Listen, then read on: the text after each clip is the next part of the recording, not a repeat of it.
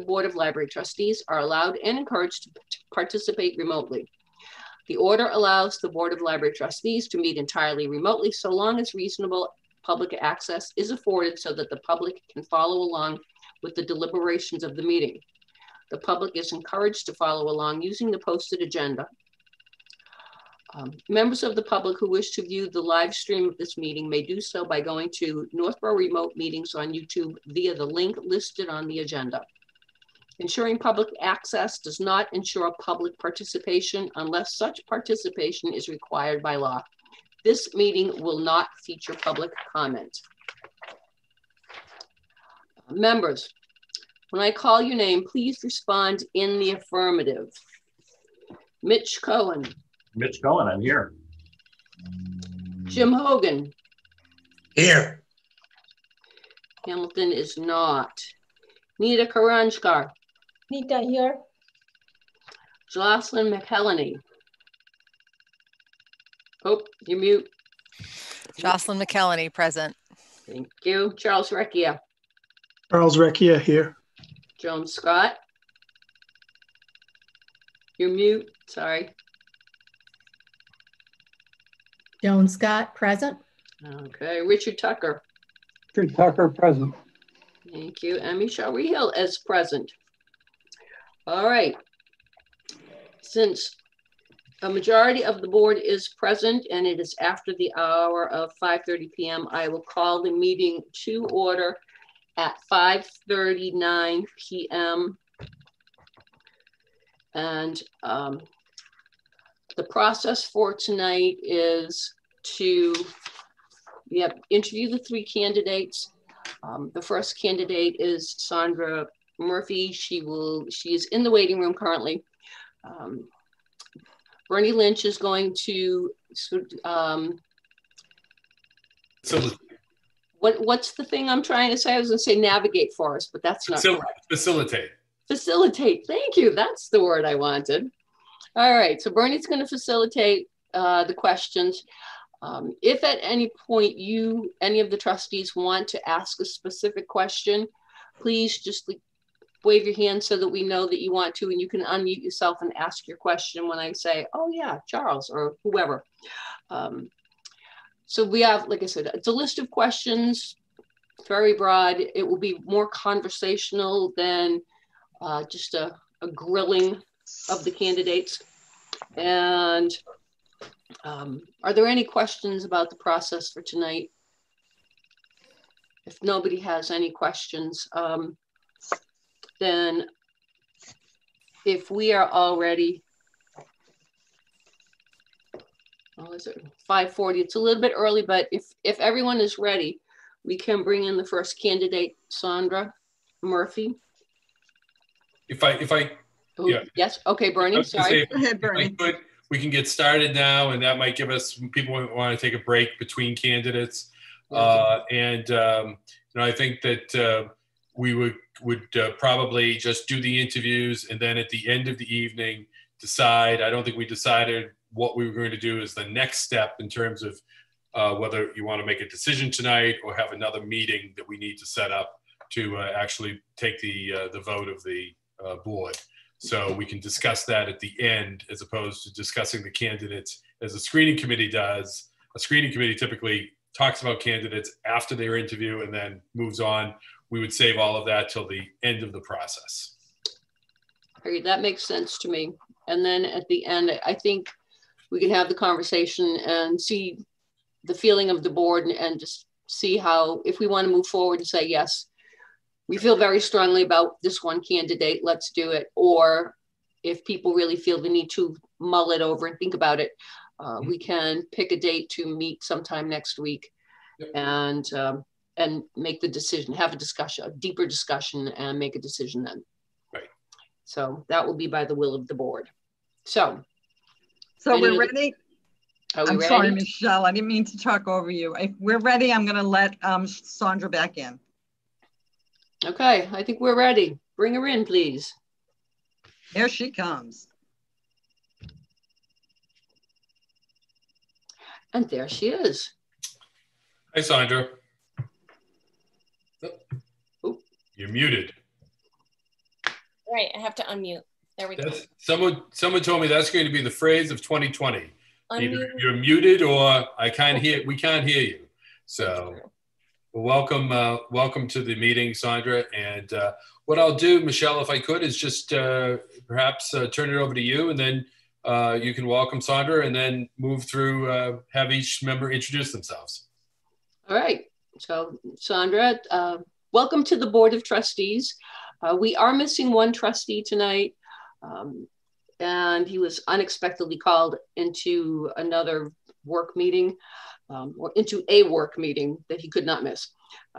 So that being said, Bernie is going to be facilitating this meeting for us, but I will have the board introduce themselves to you, and I'll follow my little list. Mitch. Hi, Mitch Cullen. Nice to see you again. Vice Chair of the Library Board of Trustees. You might recognize him. All right. Jim Hogan. Oh, you mute. There we go. Jim Hogan, I'm the secretary of the board. Great to meet you. Nice to meet you. And Hamilton's absent. Nita. Hi, Oh. I'm Nita. Nice to meet you and good luck. Nice to meet you. Jocelyn. Hi, Jocelyn McKelney. Nice to meet you. And oh, I don't know if you can hear that. It's thundering here. Sorry, Charles. Yeah, hello, I'm Charles Recchia, board member. All right. Joan. Hi, I'm Joan Scott. Welcome, Sandra. And Richard Tucker. Hi, I'm Richard Tucker. Glad to meet you, Sandra. Here. Hey. All right. All I think that's it. I think we're good. All right. Well, Sandra, the process we're going to use tonight is we got roughly an hour.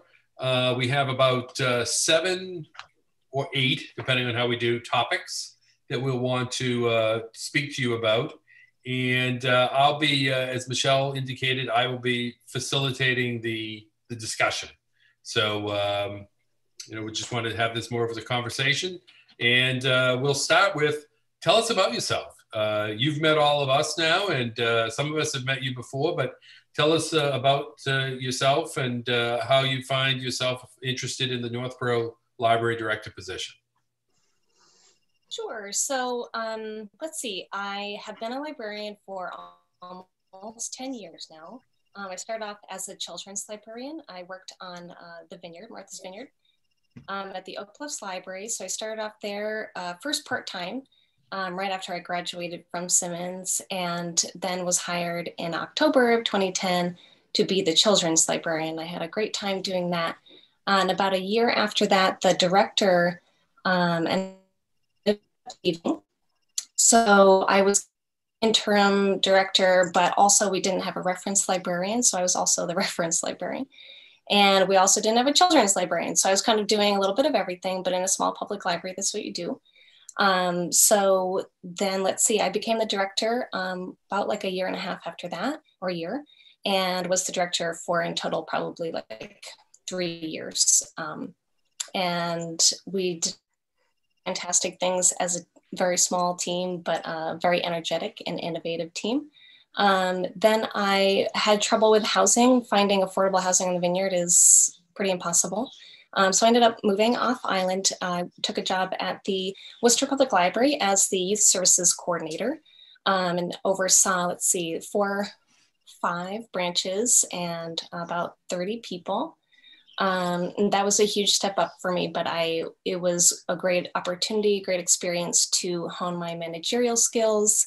I learned a lot from having such a big staff, and I carry a lot of those lessons with me.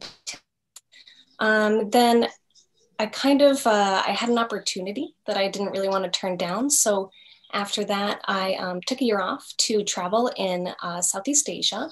I volunteered for a month in a school library in Cambodia, and had an amazing experience with the kids, teaching English, but also advocating for their school library, training other librarians in the area.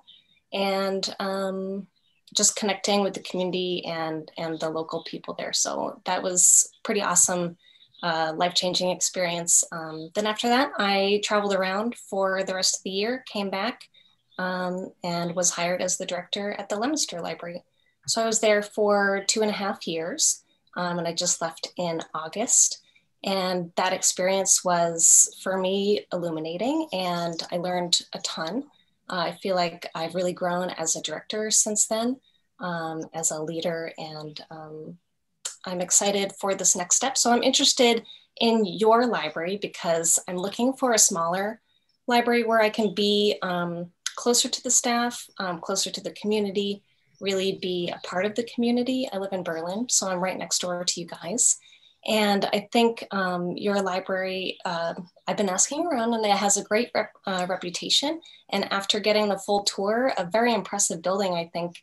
And I see a lot of potential in your library, and would love to join your team. Great. I just want to press down a little bit. I think that as you look at your background, I think you've got some great sort of, we have a good sense of why you made the changes that you made along the way. The Oak Bluff situation is a small town on the Vineyard, and I know that it's very expensive to live there, and that becomes difficult. The Worcester experience for a year, and then the opportunity that came up, so you grab that, and that makes sense. And we're familiar with the situation in Leominster, and that was a big step to go from the position you had in Worcester to running the city of Leominster's library, and have an understanding of what happened there, that you've decided to make a change now. But if you were looking at Northborough, where does Northborough fit into your overall career trajectory in your mind? I mean, where do you go after? First, I want to apologize. I feel like my internet is not so great. I keep on getting something popping up, so I do apologize if that creates some difficulties in hearing me. So I just want to put that out there. Yeah. But Northborough, can you hear me okay? We can hear you. You go in and out. You probably got to notice that your internet is unstable. Yeah. Yeah. You know what to do. I hate to do this in the interview process, but maybe just for a short period, just let's try turning off your video portion, turn off your camera, if that's okay with everybody. Sure. All right. We'll try to come back so that we can actually see you, which is helpful, but it might make the answering of the questions a little bit easier, particularly this question, which is an important one, of where does Northborough fit into your overall trajectory? So I'm not someone who has these huge, grandiose ideas of climbing the library ladder. I'm not interested in like personal accolades or being a bigwig in the library field. I'm really interested in communities, and I'm interested, the reason why I became a librarian was because I wanted a job that was helpful to people and where I was helping others.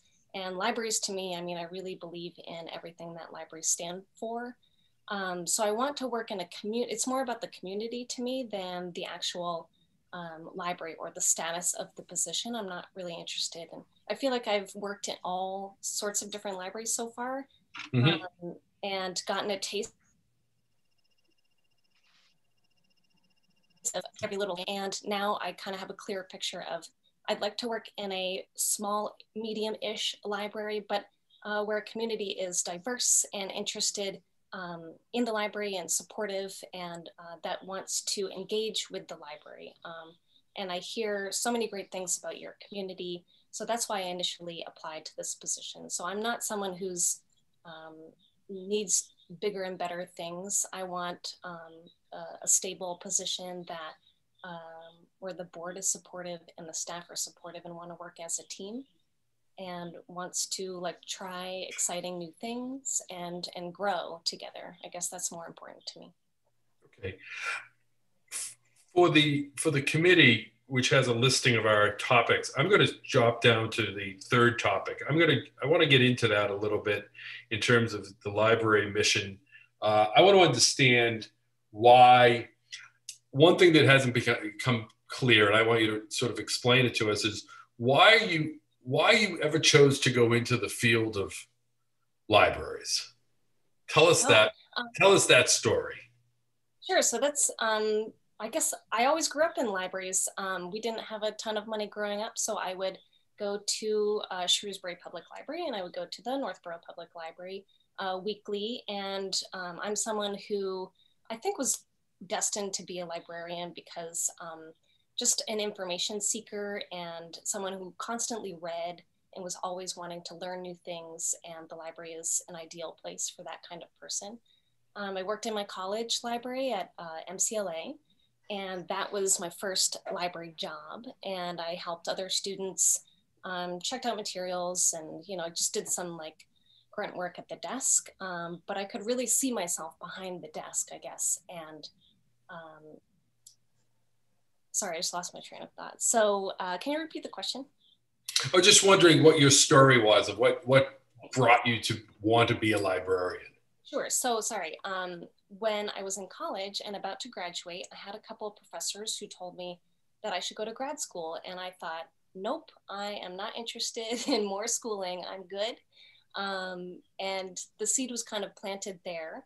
And to be honest, what do you do with an English major degree? You can't really, you go into many different fields, but my dad was the one who said, hey, how about being a librarian? It seems like a stable job. There's always libraries around. I think he didn't really understand budgets at that point and how they can fluctuate, but he was the one that really planted the seed of libraries in my brain. So I applied to Simmons and got in, and I remember my first day of class and I was like, these are my people. I'm home. I feel like I'm supposed to be here. Mm-hmm. And I just truly believe in what libraries stand for. Okay, great. Well, let's use that as your jumping off point. What's your vision of a successful library? The Northborough Library, if you were appointed to be the director, how would you determine that the Northborough Library was a success? First, I guess success would mean you could look at the numbers. So the numbers would increase, maybe not checkouts, because that's been fluctuating for years because of ebooks and also just people's habits. But you could look at programming numbers. You could look at a library attendance numbers, and those would be hopefully increasing or at least staying the same. Another aspect would be, are you reaching members of the community that maybe haven't come in before? People who have just moved to town, people who who are maybe new to the country and don't really know what American libraries can offer. Success to me is not just by the numbers. Obviously, for me, it's more how does the community engage with the staff, with the library itself? So are they supportive if we are asking for more money, for example? Do they engage with the library? Do they support the library? So that to me would be a better sign of success if other libraries in the surrounding towns are reaching out to us to collaborate or to engage with. If all the departments in Northborough want to collaborate with the library, those kinds of things would be measures of success. And finally, is the staff happy? Do the staff love coming to work every day? That is huge. That would be a major measure of success for me. Okay. When you look at, and you've been now in 3 different libraries, a small town, on an island, a large city, a medium-sized city. What's your vision of, or what trends do you see in the world of public libraries that most excite you? It's hard to say right now because trends in the time of COVID or post-COVID, we don't know what they will be.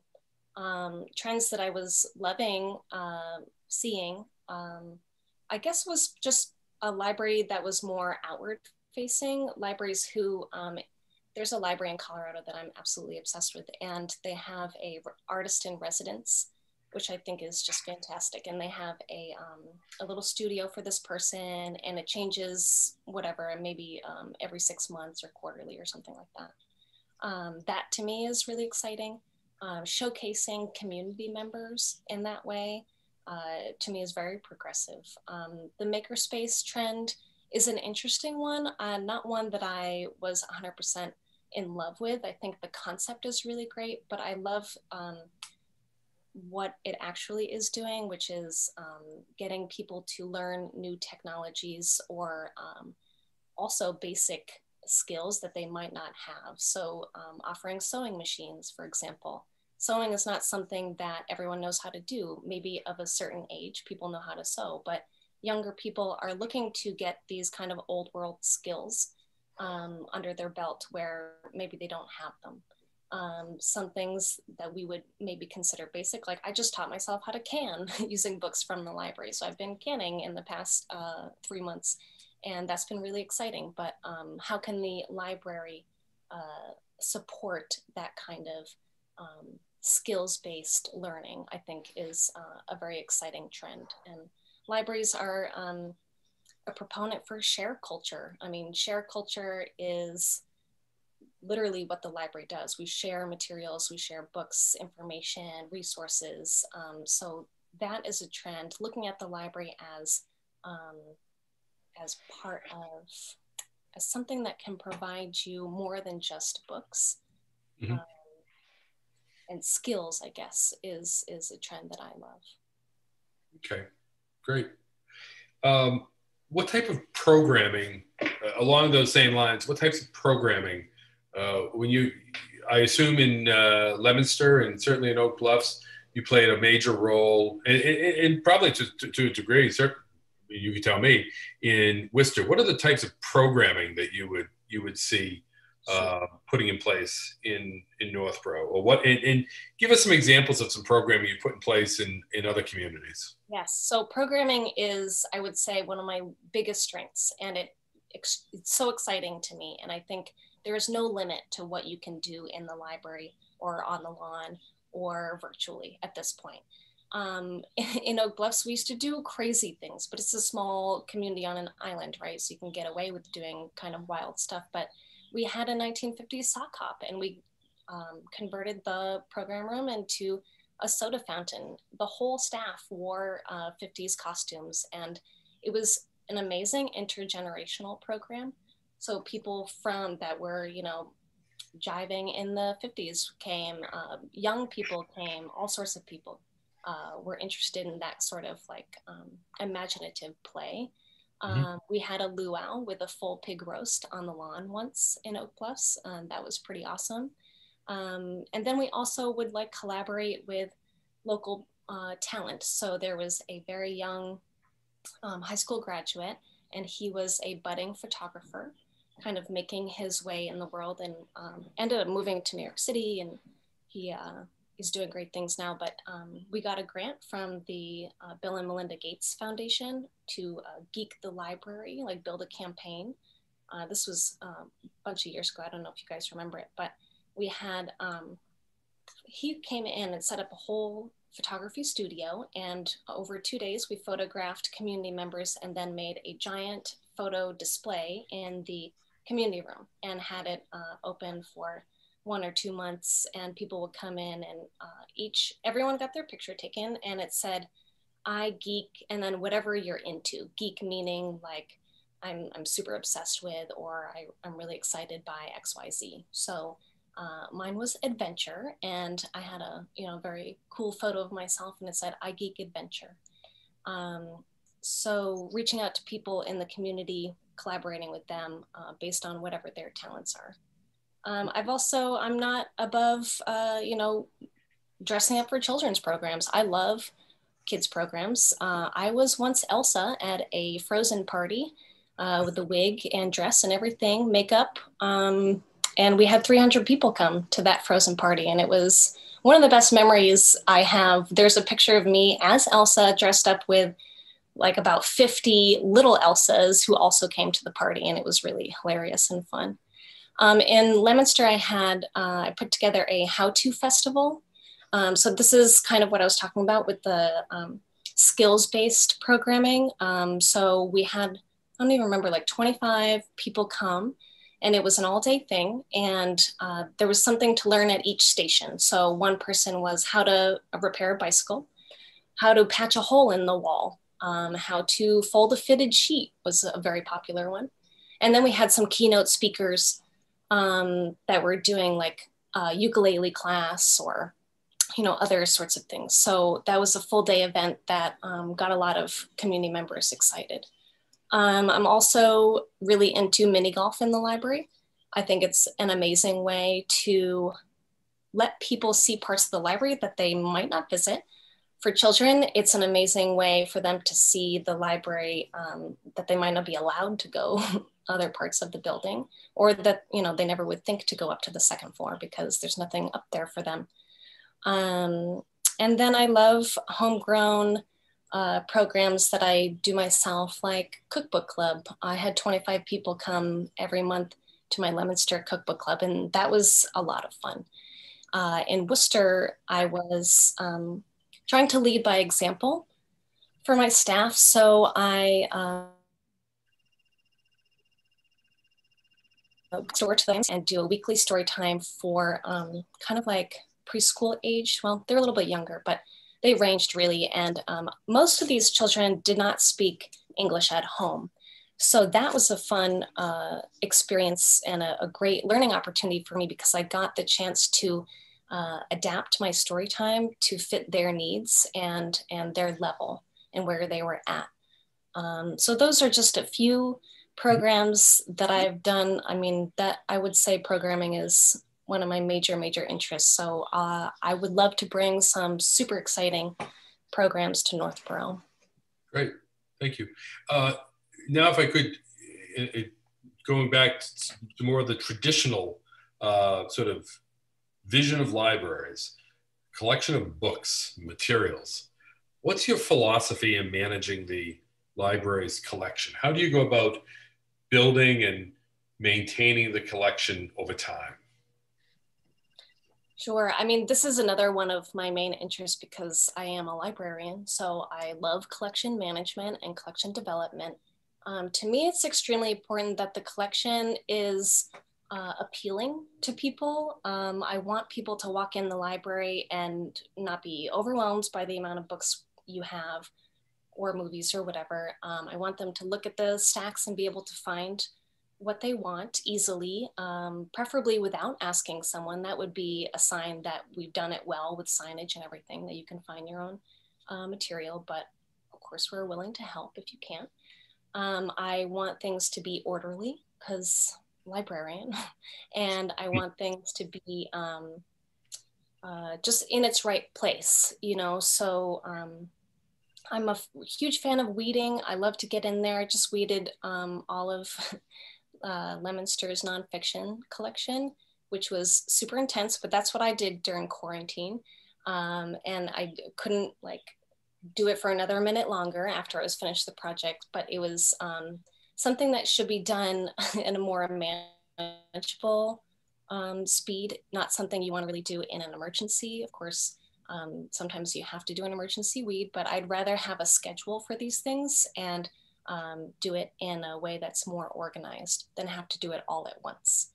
How do you decide what to weed? How do you decide this book stays, this book goes? Well, that is, first of all, you never do it alone because it's just your opinion, right? I try to do everything with a neutral mind, but I'm also not an expert in everything. Surprisingly. So I was weeding the nonfictions collection in Leominster with my coworker, and I would history is not my forte. So I let her weed history and then I would double check her work basically. So you work as a team to make sure that you're not weeding things that you might need down the road. There's always a joke in libraries, though, that as soon as you read the book, the next day someone's going to ask for it. That's literally just what happens every single time. But also, there's an amazing book called The Core Collection, and it's like, it's a very expensive book, and it comes out, I don't know, once, maybe every other year or something, and it tells you everything that would be ideal to have in your core collection. And this goes for fiction, nonfiction, children's, they have all sorts of them. So it's this massive, massive book, huge tomes, and you kind of go through and you're like, all right, here's this book.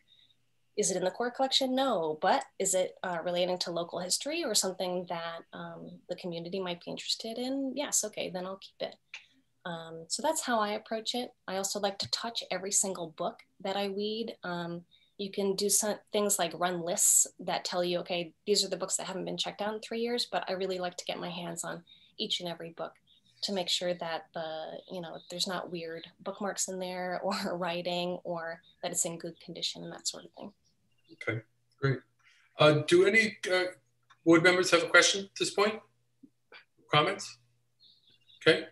Well, let's move on to, you mentioned you're not an expert in everything. So let's talk about your management style. How do you, tell us about your management style. What's it look like? And again, any examples you have, of your management style? So yeah, I'm not an expert in everything, and I don't need to be. And I trust and love to hire people that know things that I don't, so that we can collaborate and work together. I have a very open door policy, and I expect my staff to come and communicate to me what they need, or their concerns, or projects that they want to do, or really just anything. I really need that feedback from my staff so I know where to go next, what to do next. So I have a very collaborative style. I'm also someone that's not micromanagey. I don't want that for myself, and I don't think anybody else really loves that kind of style of management. So I trust my staff to do their work. And if they need help, certainly they can come to me. I would love to help people or talk them through it. Sometimes people just need an ear or someone to kind of hash things out together. So I'm supportive in that way, but also just let people kind of run with it. If they have a great idea, I want them to try it, even if it might fail. I'm not afraid of failure. I'm not afraid to try new things. And I think that's a sign of a good manager, someone who supports the staff in what they want to learn and what they want to do as well. I'm very big on staff attending conferences and workshops and learning new things about libraries and communicating with other libraries. I think that's extremely important.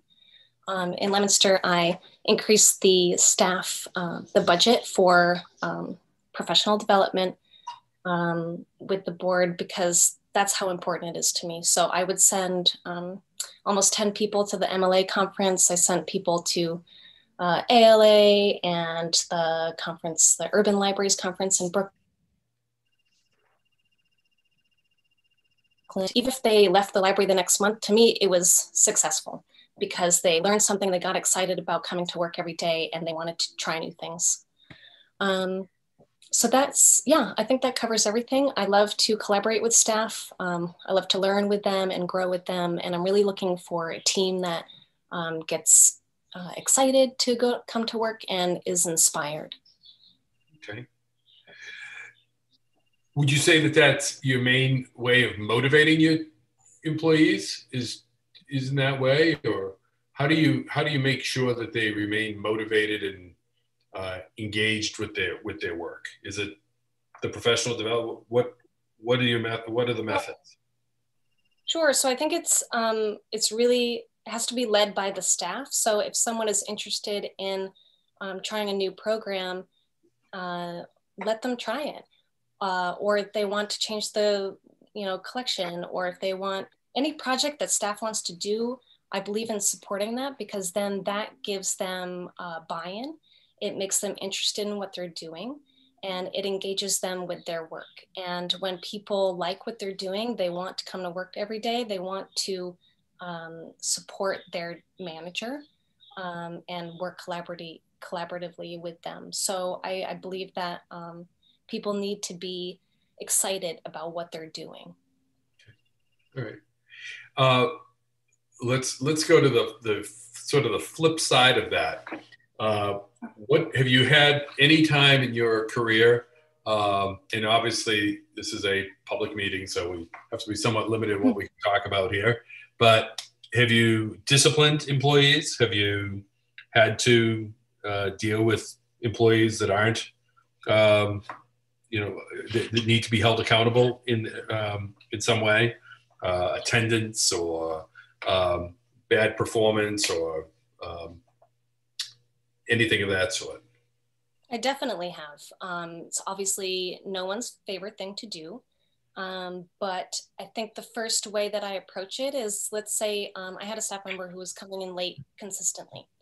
And to me, that says there's something going on at home or that's not allowing them to get here on time. So I talked to the staff person one-on-one and just said, hey, is everything okay? I noticed you've been coming in consistently like 12 minutes late.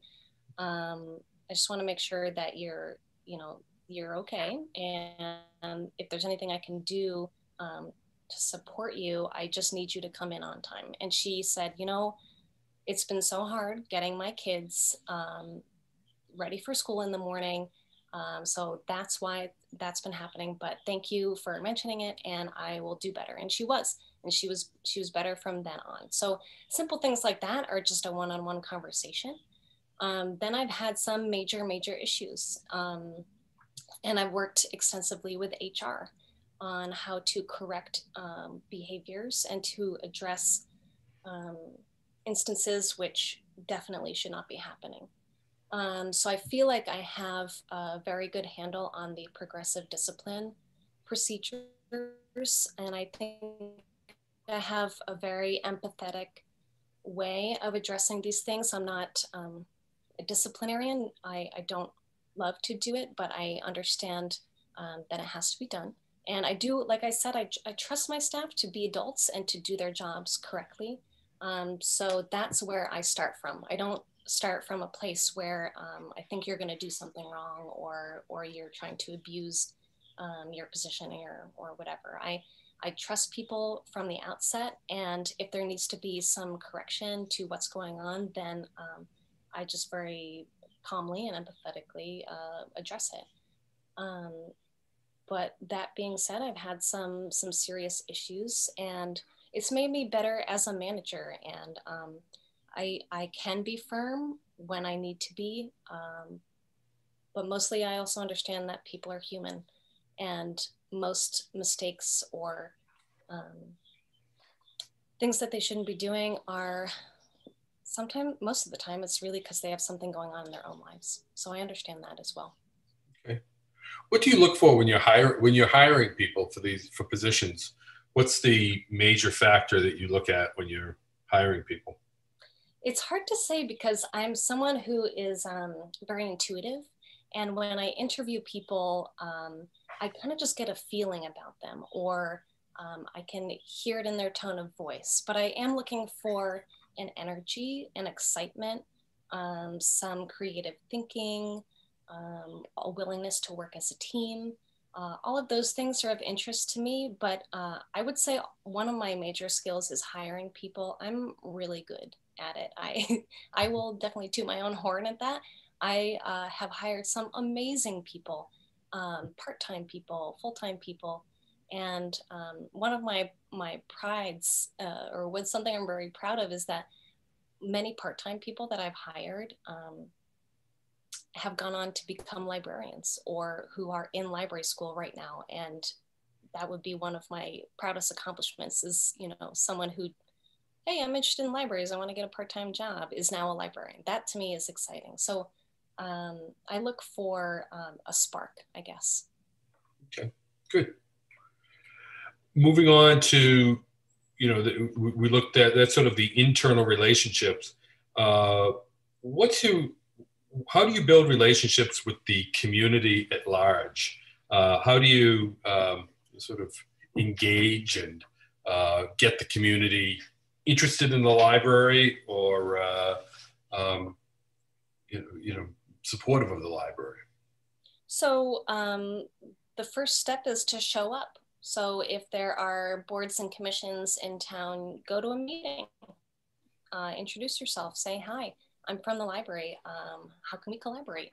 We're not even asking what I can do, but just being there. And once people get to know you and see what you're doing, then they'll be more interested and more apt to want to collaborate. Going to local events that are happening in town so people get to know you. And outreach is one of my big things. So this kind of ties into that, but hosting programs for local community members, or inviting them to have them in the library. I hired a part-time outreach person in Leominster, and she would just go out to senior centers and assisted living facilities, the Spanish American Center, and just show up and say, hi, I'm from the library. Is there anything that we can do for you? So that to me is very forward-thinking, community-facing librarianship. So that's how I like to approach it. Okay. How about working with other town departments? Is that, do you have some examples of how you've worked with other town departments? My favorite example is, so in Oak Bluffs, I convinced the DPW to bring out all of their trucks, dump trucks, backhoes, like literally any heavy moving vehicle, park them in our parking lot for a morning. And we did a Touch a Truck program, which I think is one of the best collaborations between departments. It's fun for everyone. Kids get to climb all over the machines, sit in the bucket truck, they have a blast. And it also involves the fire station and the police station. So we had fire trucks and police cars. They got to sit in the back of a police car, which hopefully is the only time they have to do that. Beep the horn and play with the microphone. It's hilarious stuff. So that to me is a really like holistic example of how all town departments can participate in one event. So that's my most favorite one. But I find it very, I love to communicate and collaborate with other departments. In Leominster, during quarantine, installed a hotspot in both the senior center and the veterans center, which share a parking lot. So effectively it allowed the whole parking lot, this very large parking lot, to be wired for wireless internet. And that to me is a small step to collaboration, but everyone was very thankful. So they could go to that shared parking lot and also the library parking lot in order to use Wi-Fi. But it doesn't have to be a huge collaboration like Touch a Truck. It could just be reaching out and saying, hey, do you guys want to have some internet? That's all. Right. Now that sharing the Wi-Fi, who was that intended to benefit? Was that intended to benefit those departments or? Well, the community, but right. Also it benefited the departments because then these people were sitting in their parking lot and they would get a lot of, I guess, good press, and also could read their flyers and that sort of thing. So, yeah. Okay. Mm-hmm. The in terms of working with other libraries in the region, do you have experience, or examples of how you've done that to build sort of the impact of libraries by working with other communities?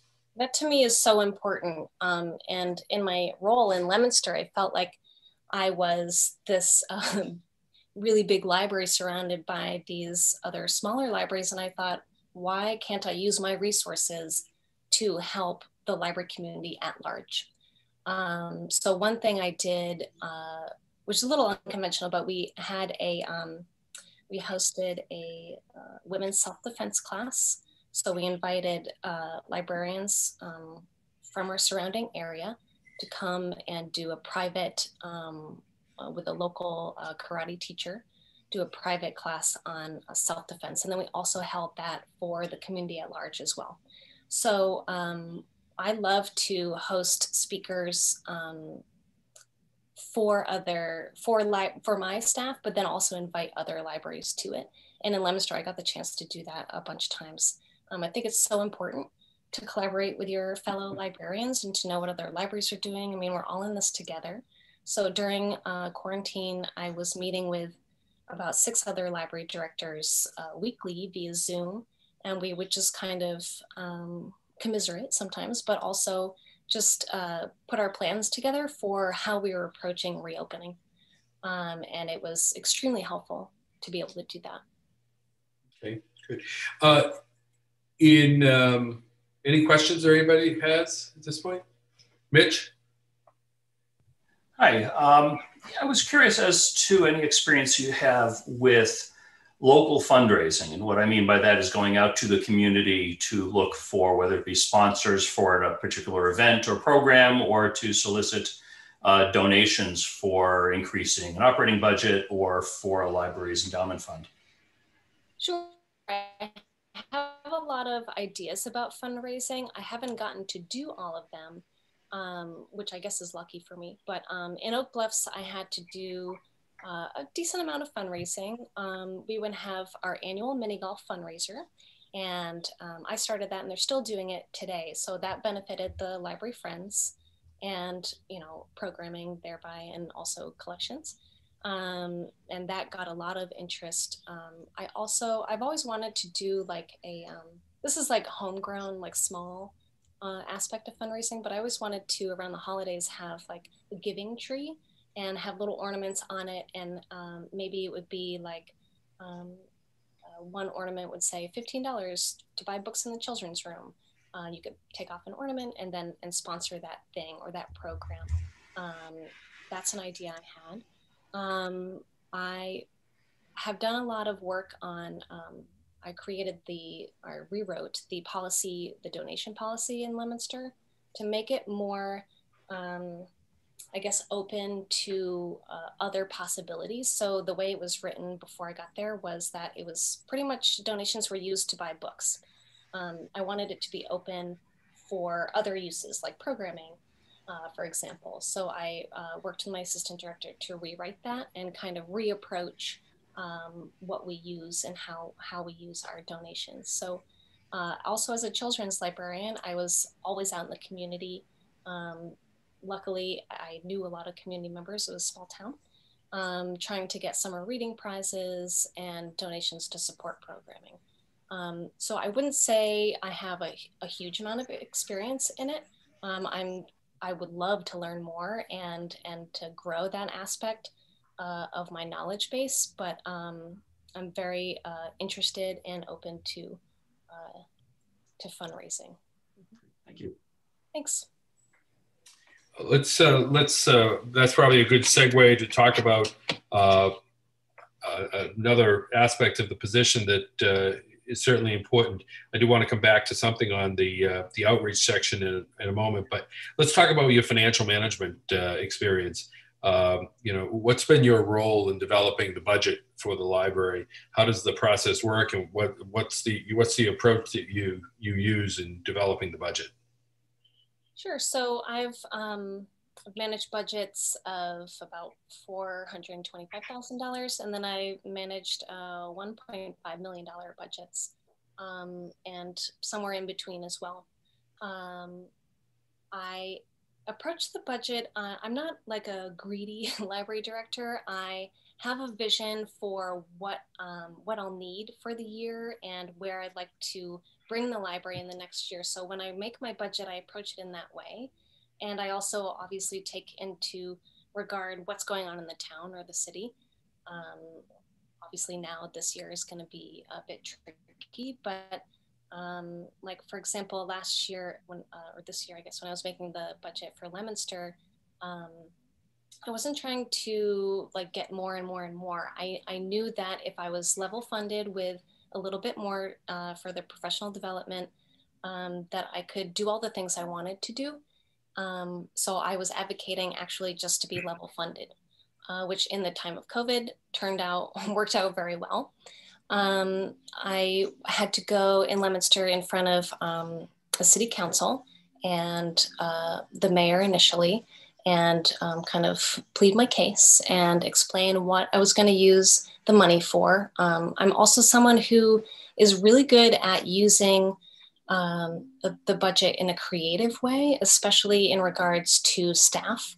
So in Leominster, I created several positions, which when I first got there, the staff was, it was very difficult for them to do their actual full-time jobs because they were often on the desk covering service desk positions. So I created a part-time reference desk person, made sure to hire someone who could speak multiple languages. That was important for me because of the community that was coming in. I created a part-time outreach person. I created a part-time teen room assistant. So what I did, and that was all with staying level funded. Actually, that was all done because the former director and the assistant director were making much more than I was and my assistant director. So that was all just like surplus money that I could have given back to the town, but I had a different idea of how to use it. And that allowed staff to focus more on their actual positions and kind of grow and expand their services in that way. So that's how I approach the budget. Great. What about grant writing? Do you have much experience? I know you mentioned the Bill and Melinda Gates grant that you received, but other grants that you've received for or written in? Yep, not extensive, but a few. So in Oak Bluffs, I also wrote a grant, an LSTA grant. It was for, let's see if I can remember. Oh my gosh, it was so long ago. I don't remember, but it was for something very wonderful and innovative. And in Leominster, I co-wrote a grant with a coworker to bring a traveling exhibit on the Transcontinental Railroad to the library. And we also got the funds in the grant to do like 4 programs during that same month. So I don't have extensive grant writing knowledge, but I feel like I'm very good at it because I can think globally to how to, I guess, like how to collaborate with other local community members to make the grant the most successful it can be. Okay, right. What about entrepreneurial? It's kind of along the lines, I think, of Mitch's question regarding fundraising, but sort of self-supporting initiatives that the library has done, or the use of technology to expand the presence of the library and its mission within the community. Oh, so do you mean social media? Well, sure. Okay, so I created both Instagram and Facebook accounts for actually all of the library, most of the libraries that I have worked in. So social media to me is a very useful tool, and it changes constantly. So different social medias are reaching different people. TikTok is for younger people. We just created that a couple months ago in Leominster and had gone viral in the first couple weeks that we had it. So I'd love to use social media to promote what the library is doing. And I think that's where a lot of people are right now, especially now during COVID, where they can't physically be together. I also was responsible for redesigning, well, not me personally, but I worked with someone who redesigned the Oak Bluffs Library and the Leominster Library's website. That to me was very important because I wanted a place where people could get all the information about the library in one spot. I find the Leominster Library's website very handsome, but I'm a little partial. So I am very proud of that project and just went live in July. But I also used the website to do many different things. So you can book a room, but you can also donate on the website. And we kind of expanded and tried to approach the donations page in a different way. So I think the website is a big way to reach people. I always wanted to get an app for a library. I think that would be exciting. Very convenient way for people to put books on hold and that sort of thing too. I know CW Mars has an app, so maybe taking advantage of that. Great. The in both of I think in both Oak Bluffs and Leominster, from what I heard, you from your references, you conducted a rebranding. What's that all about? I did. So Oak Bluffs neither of those libraries had a logo. And to me, a logo isn't just a design that you put on bags, but it is also that. To me, it can portray like the warmth or whatever mission you're trying to portray. You guys have a very nice logo, but when people see it out in the community, I want them to associate this image with the library. I want it to be synonymous. And after you see it out in the community on bags or, bumper stickers or whatever, you get to feel like it's a familiar place. And for people who maybe haven't come in the library, it might make it more approachable. Oh, I've seen that logo around. What is that place? Oh, it's the library. Cool, maybe I should go check it out. Branding to me is very important. I very creative with signage, and that kind of plays into, I want people to know where things are in the building and how to find them.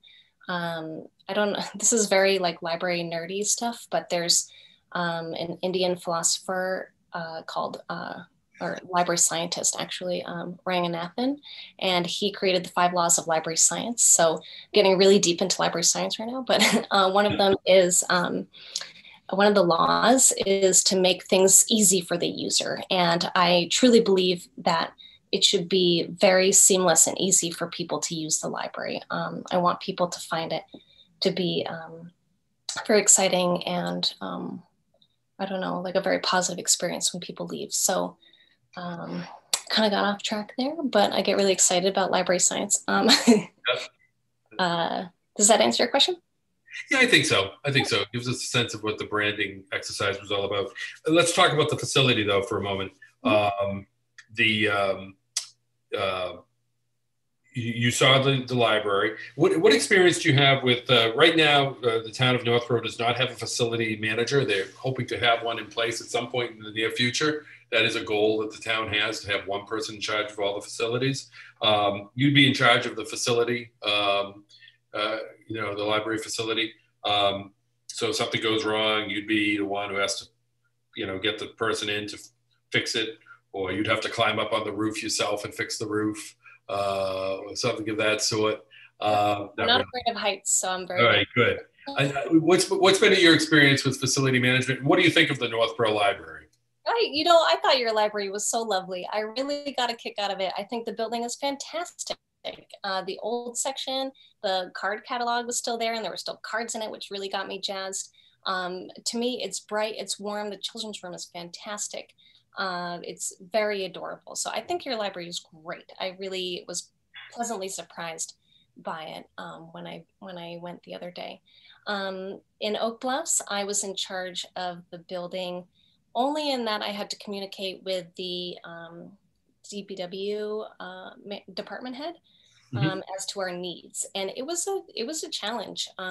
He had a lot of things on his plate, and so dealing with another flood because of the HVAC system was not really on his priority list. But we had some major problems in Oak Bluffs, and the HVAC was one of them. And there were leaks just all the time in the summer. Eventually we ended up putting in mini splits. So I think facilities management, when you're a director, is really about advocating for the building. It's something that I've definitely learned a lot, especially in Leominster, because I had a full-time craftsman who was fantastic. I just like old world skills that you can't really find these days. And he would fix everything, but I would collaborate with him a lot and work on what needed to be done. So I kind of gave him a list of, okay, here, let's do this, this, and this month. and he would kind of just go do it. So that was amazing to have. So when Northborough does get that person, he's going to be my best friend. Yep. Because that is the person you need in your corner. So facilities management is definitely something I've gotten a lot better at, and I'm very organized, and I can kind of see down the line as to what needs to be done. So I think I'll be very successful with your building. Okay. Let's try your camera back on for the last couple questions here. Let's try it. See how that works. All right. One of the relationships that we haven't spoken about is your relationship with the Board of Trustees. What does that look like? Oh. Sure. So ideally, it's collaborative. Is it working? Yep. No. Is it working? Yeah. Okay. I love a collaborative. Is that what you asked? Yes. What's your ideal? Yeah. Yeah. Okay, good, because you kind of cut out. All right, so collaborative relationship with the board. I think the board is should be a representation of the community. So people from all aspects of the community have a voice at the table and represent different pockets and interest groups. To me, the board sets the tone and the vision for the library. The director is someone who makes the vision a reality. So that's what I'd like from the board. Clear expectations and goals, and help me. I think the board is supposed to help me do my job, and I'm supposed to help the staff do their job. So I would love to have a very collaborative, open, honest relationship with a board. Okay, great. Does the board have any questions that I haven't asked yet that you're interested in? Richard? Oh, you're muted. There you go. Yep, you're still muted. There you go. Hi, Sandra. Hi. You've spoken about some of your successes in advocating for your libraries during budgetary discussions. What are you thinking about the next couple of years post-COVID, which everyone expects these to be pretty lean years, especially in municipal budgets? Do you have any? Have you had any thoughts about that? Sure, I've been thinking a lot about post-COVID, or even like going through the pandemic, what the budgets will look like. Ultimately, I want to work with what I've been given, but I also don't want to settle for not that much. So I would make sure to work very collaboratively with the town administrator, and if there's can't remember the position, and whoever is in the down, to make sure that the library can grow monetarily in a way that's comfortable for the town.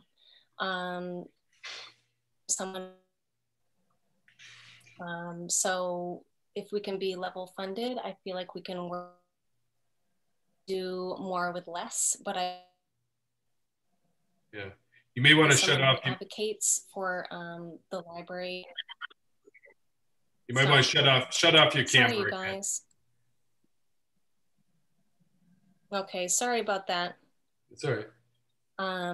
So yeah, someone who can work within what I've been given, basically. But it might be something where we need to do some sort of homegrown programming for a while, so that we can put our funds towards something else. Or we were talking when I was on a tour of your library about that the book budget was cut. So how can we advocate in the community to raise funds for that and help the Friends do that? And so yes, I've been thinking a lot about what it will look like, and hopefully we'll get back on our feet soon, you know? Okay. Other questions that people have? Jim?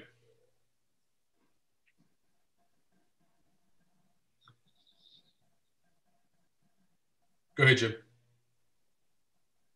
Oh, I don't know why you're not. Yep. Jim, you're muted again. Right up. There you go. You're on. You good? No, it's not. It's not working. This isn't good. Try it again, Jim. You're muted. Try unmuting one more time.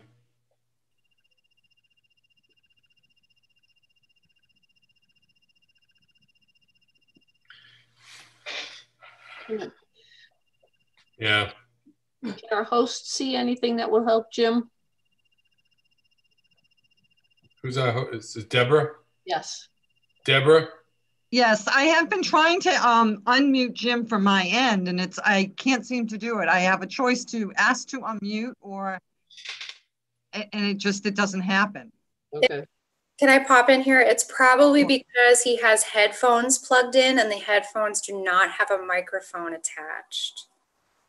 That's my guess. Okay. All right, let's give that a try. Unmute again. Unmute again. Unmute. Okay, now try it, Jim. Okay. Hey, Jim. Hey. Hey, that was you, Jocelyn, who figured that out? Thank you. Thank you, Jocelyn. I'm not quite as sanguine about the post-pandemic future as some people are. So my question is, have you given any thought, or are you giving any thought to changes that the pandemic might be causing in our society in general that will require different approaches from the library to the community in the ways in which we deliver services and deliver information and relate with our patrons? Yes. Good question. I think about this constantly, and I think it keeps most librarians up at night. But ultimately, Jim, libraries evolve constantly, and this might be another shift in our evolution. So it might mean that libraries look different in 1 to 5 years. We don't know. Maybe things will go back to quote unquote normal. But I believe that librarians, out of almost everyone, are going to be really good at adapting to whatever situation comes up.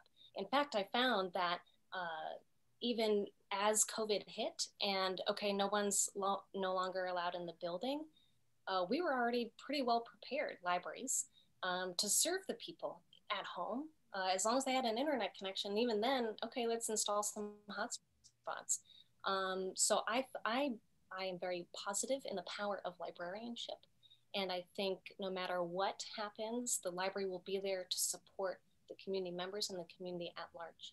And the library is a neutral space, right? So when and if people are allowed in the building, everyone is welcome. And that is extremely important to me. And I think it's a meeting place. It's a place to commune and connect with others. And the library will always be that. Thank you. Along those lines, though, that is a fascinating question that Jim answered, and we're almost out of time here, but that Jim asked, is there anything in the world of libraries right now that is sort of speaking to changes that might be on the horizon? When we look at development trends, there's all this talk about people moving out of the cities and so on. And so communities, municipalities are looking at that and saying, well, maybe the towns of the future are going to look different because, and the towns that are prospering will be different towns that are out there now. Is there anything that people have spoken about in libraries that looks different, that it's saying might be different in a post-COVID world? The most different probably is how people spend time in the library. So right now, people are not even coming in the building for the most part, and they're just picking up their items outside the building. When people are allowed in the building, they're not going to be allowed right now to sit and read a newspaper or hang out and play with toys in the children's room. And that's jarring for librarians. What does it mean? Where will patrons' relationship be with the library if you can't make those connections with the librarians themselves or with the services and programs that we offer? Okay. But I find it to be overall positive. Like I said, I think we'll adapt no matter what, as we already have. I haven't seen any like huge trends beyond just Zoom programming and trying to reach patrons virtually. I actually think curbside is hugely popular, and people are going to want that after post-COVID and for years to come. I've been using it myself. I go pick up my book. Okay, great. Other questions? Yeah. Go ahead. I'm sorry. And so I think what I'm hearing from most librarians is that we want curbside to stay for a very long time. Okay. Any other questions that people have? Okay. Closing comments from you or Sandra? Sure. I just wanted to say that I'm grateful. I'm first of all disappointed that we can't meet in person. Obviously, I'm much better in person than I am virtually. But I want to say that I'm grateful for being able to tour your library during COVID, and I think I really see my strengths being appropriate, and I think it's kind of what you guys are looking for. I'm, without selling myself too much, I'm feeling really excited about this position, and I hope you are too. But either way, good luck in your search, and I wish you all the best. And thank you so much for chatting with me. Great. Thank you, Sandra. All right. Thank you. Thank you, Sandra. Thank you. Thank you. Thank you. All right. All right. Does anybody need a break? We're a little bit behind, but. I'd like to stand up, and just to give full credit, it was Katrina that came up with the speaker thing for Jim. That wasn't me. Thank you, Katrina. Miss Katrina, maybe you should have been host. Oh no, you're good. Thank you, Katrina. I just wanted to let you guys know that Jennifer Inglis is in the waiting room, so whenever you want to begin again, we can just say the word. I could use some more water.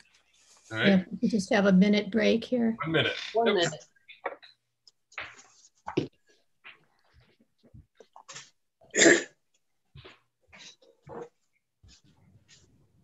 Oh, that rain is something, huh?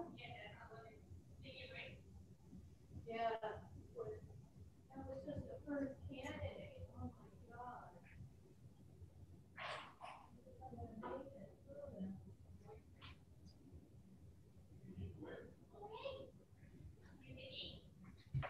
You want to go to this?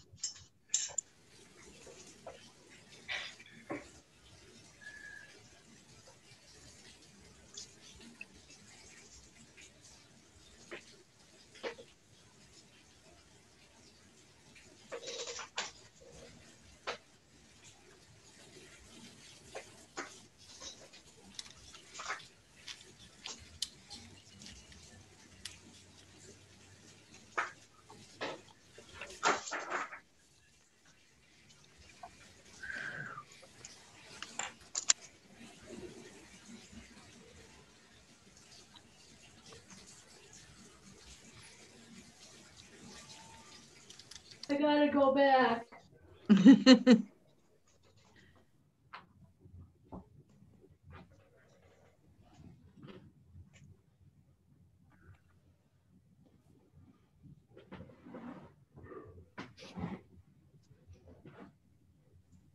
All right.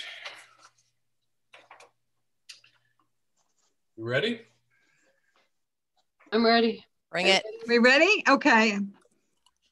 I'm bringing Jennifer in.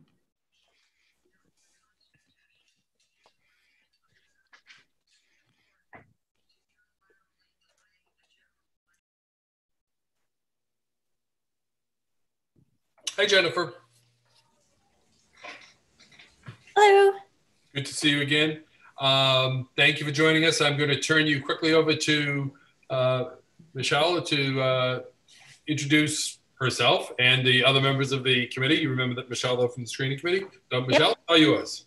Yes. Hi. And I gave you the tour on Friday. So hi, That's Jen. right. That's right. Thank you. Right. Good to have you here tonight. And I will sort of go down the list. I'll turn it over to Mitch. Hi, I'm Mitch Cohen, Vice Chair of the Library Trustees. Very nice to see you again, Jennifer. Yes, you as well. And Jim Hogan.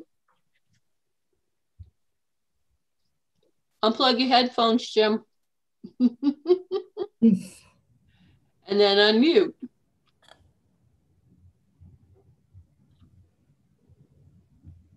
You're still on mute.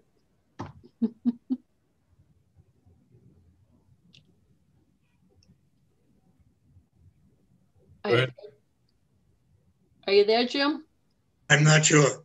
Oh, Yeah. yep. There you are. Oh, you were momentarily. I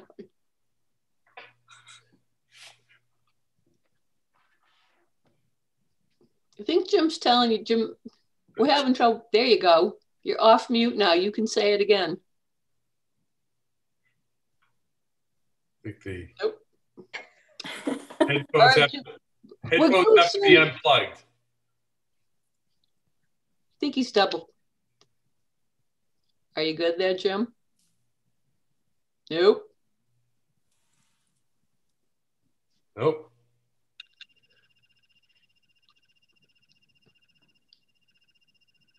All right. We'll come. No, we'll come back to you, Jim. We'll come back. We're going to move to Nita. Hi, Jennifer. This is Nita. Hi, Nita. And then Jocelyn. Hi, Jennifer. Jocelyn McKellany. Nice to meet you. Hi, you as well. Thank you. Charles. Hello, this is Charles Recchia. Nice to meet you, Jennifer. Hi, you as well. Thanks. And Joan. Hi, Jennifer. I'm Joan Scott. Nice to meet you. Welcome. Thank you. Richard. Hi, Jennifer. I'm Richard Tucker. Nice to meet you. Thanks. All right. And again, you know me, Michelle Wehill, and you know Bernie Lynch, who is facilitating these interviews for us. Sure. Thanks. All right. We have one more trustee who could not be here tonight. So I just wanted to let you know. Okay. All right. So Jennifer, let's, you've met us all now. Yes. Tell us briefly, oh, there's Jim says, hi. Hi. And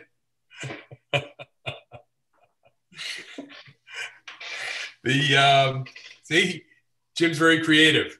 Yes. So let's tell us about your, briefly, we have about an hour Okay. for this, and we have about 7 or 8 topics that we want to get through. So sure. If you could just give us an overview of your career, why you got into library, the world of libraries would be an interesting start, and then your career, and then why Northborough? Okay.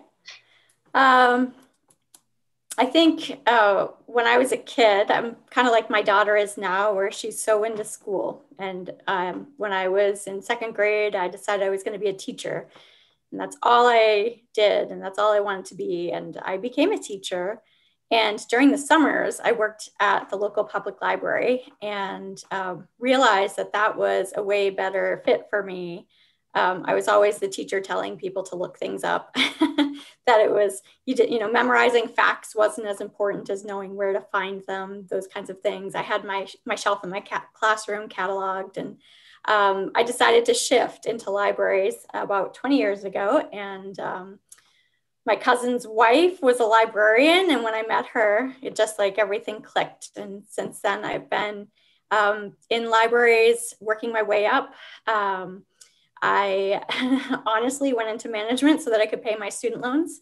But I do really love it. I love dealing with the finances. I like being in charge. I'm a pretty good meeting runner. I like to support staff doing really good work.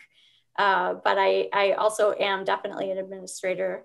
I love public libraries specifically because of the opportunity that they provide for people.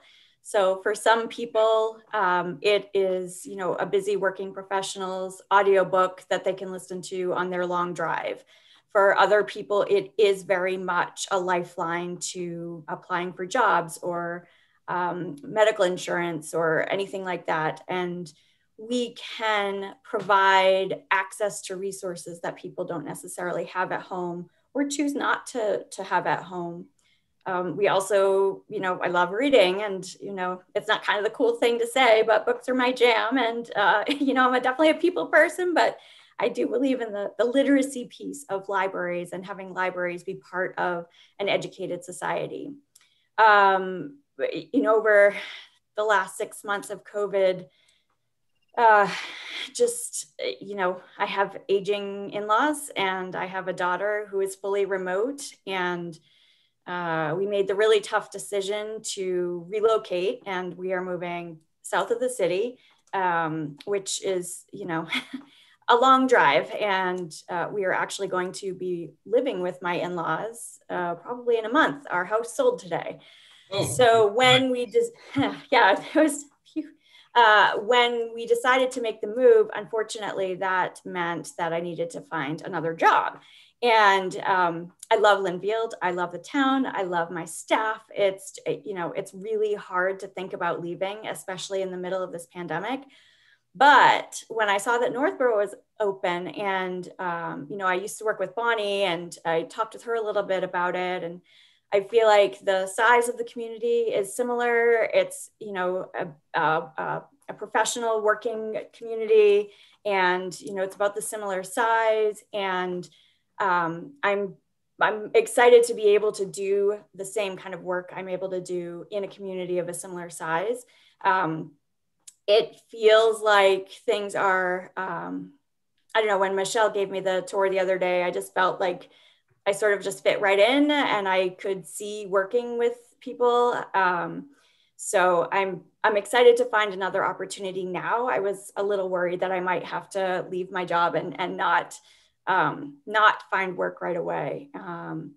And you know, the timing is perfect. So I'm glad this opportunity was here, and I'm glad you all have been so welcoming. Great. So you were in Whitman, and then you went to Nahant, and there seems to be it's somewhere between 2010 and 2012. There's a gap there. Yep. So yeah, so I changed jobs a couple of times because my husband went to the UK for his MBA. Yep. And when he came back, it was the middle of the economic recession that we all thought was the worst thing that was going to happen in our lifetimes in our libraries, and figuring out how to redo that. And I took a job that paid a lot more money. And then we were supposed to move to the UK. And I ended up leaving one job, and we were supposed to go to London, and then the government in London changed hands and his visa didn't go through. And we had rehomed our cats and gotten rid of our cars, and we're living in my in-laws' house. We always seem to end up there. And we ended up moving to Vermont for a couple of years, and I couldn't find a job in Vermont. So I applied for 126 jobs and I worked part-time in retail and loved it because I'm that kind of person. And, you know, then I just really missed being in libraries. And so the Nahant opportunity came up, and we decided that, you know, coming back made more sense than staying in Vermont and struggling to make ends meet. So I came back without my husband, and then he came back a year later. And then I was in Nahant for several years, and I loved that. It's a very small town, but it's not at all sort of small town vibe. It's a very cool place, very cool building. I loved it, but my dream job opened in Boston, and that was what I sort of imagined myself. I wanted to be Amy Ryan. I wanted to be the president of the Boston Public Library. And I took that job, I got it. Nobody was more surprised than me. And I quickly realized that it was, 8 or 9 hours of meetings every day, very little interaction with the public.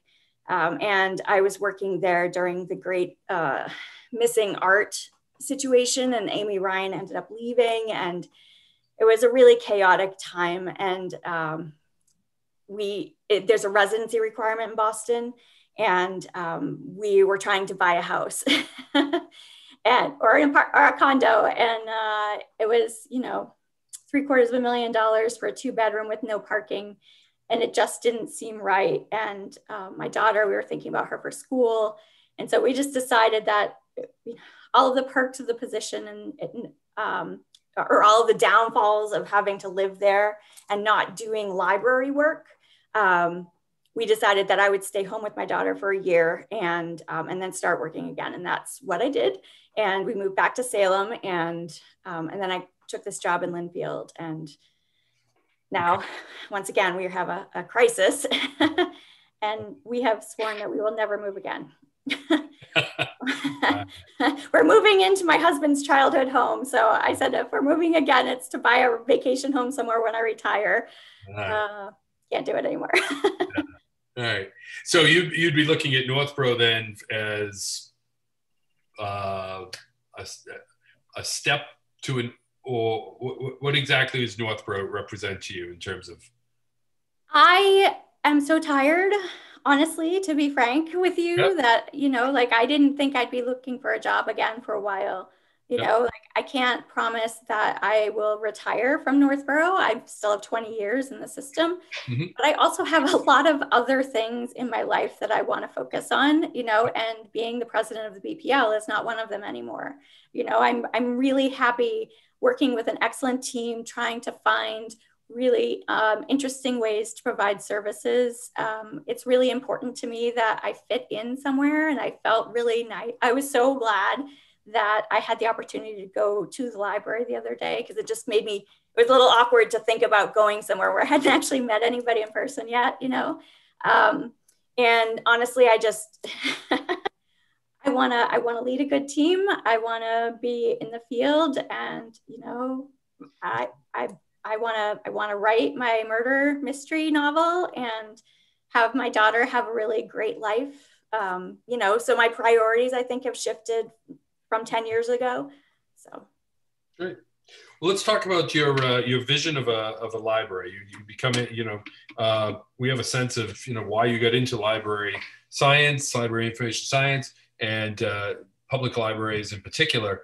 In your mind, what's the vision? What's your vision of a successful library in 2020? Or if you would like, 2021? Yeah. So I am really hopeful that we can find a way that libraries are still vital and recognized. I'm a little worried that the longer this pandemic goes on and the longer it takes us to be able to resume some normalcy, that people are going to start getting used to not having us around. And I think it's going to be a big focus of the next year or two to make sure that our normal patron base is engaged, and that we work really hard to try and find ways to stay engaged with folks who aren't using Facebook and Instagram or, whatever social media things we do that are so popular and so useful. But we have people who don't use those things. And in Linfield, I was just in an interesting thing where it was 1 in 10 households don't have a computer at home. And that's not something you would really think of in an affluent community. But, many seniors don't have computers at home. And that doesn't mean that they don't want to be engaged. It's just their choice. And so we're currently working on a project to circulate laptops and stuff to send home with hotspots so that people can access the internet at home I was just reading about something today about this one library sent postcards home to every household to let them know of what was going on. And I just thought that was kind of a brilliant way of connecting, because I think we're going to need to spend the next year and a half keeping those connections, because we're very good at connecting with people.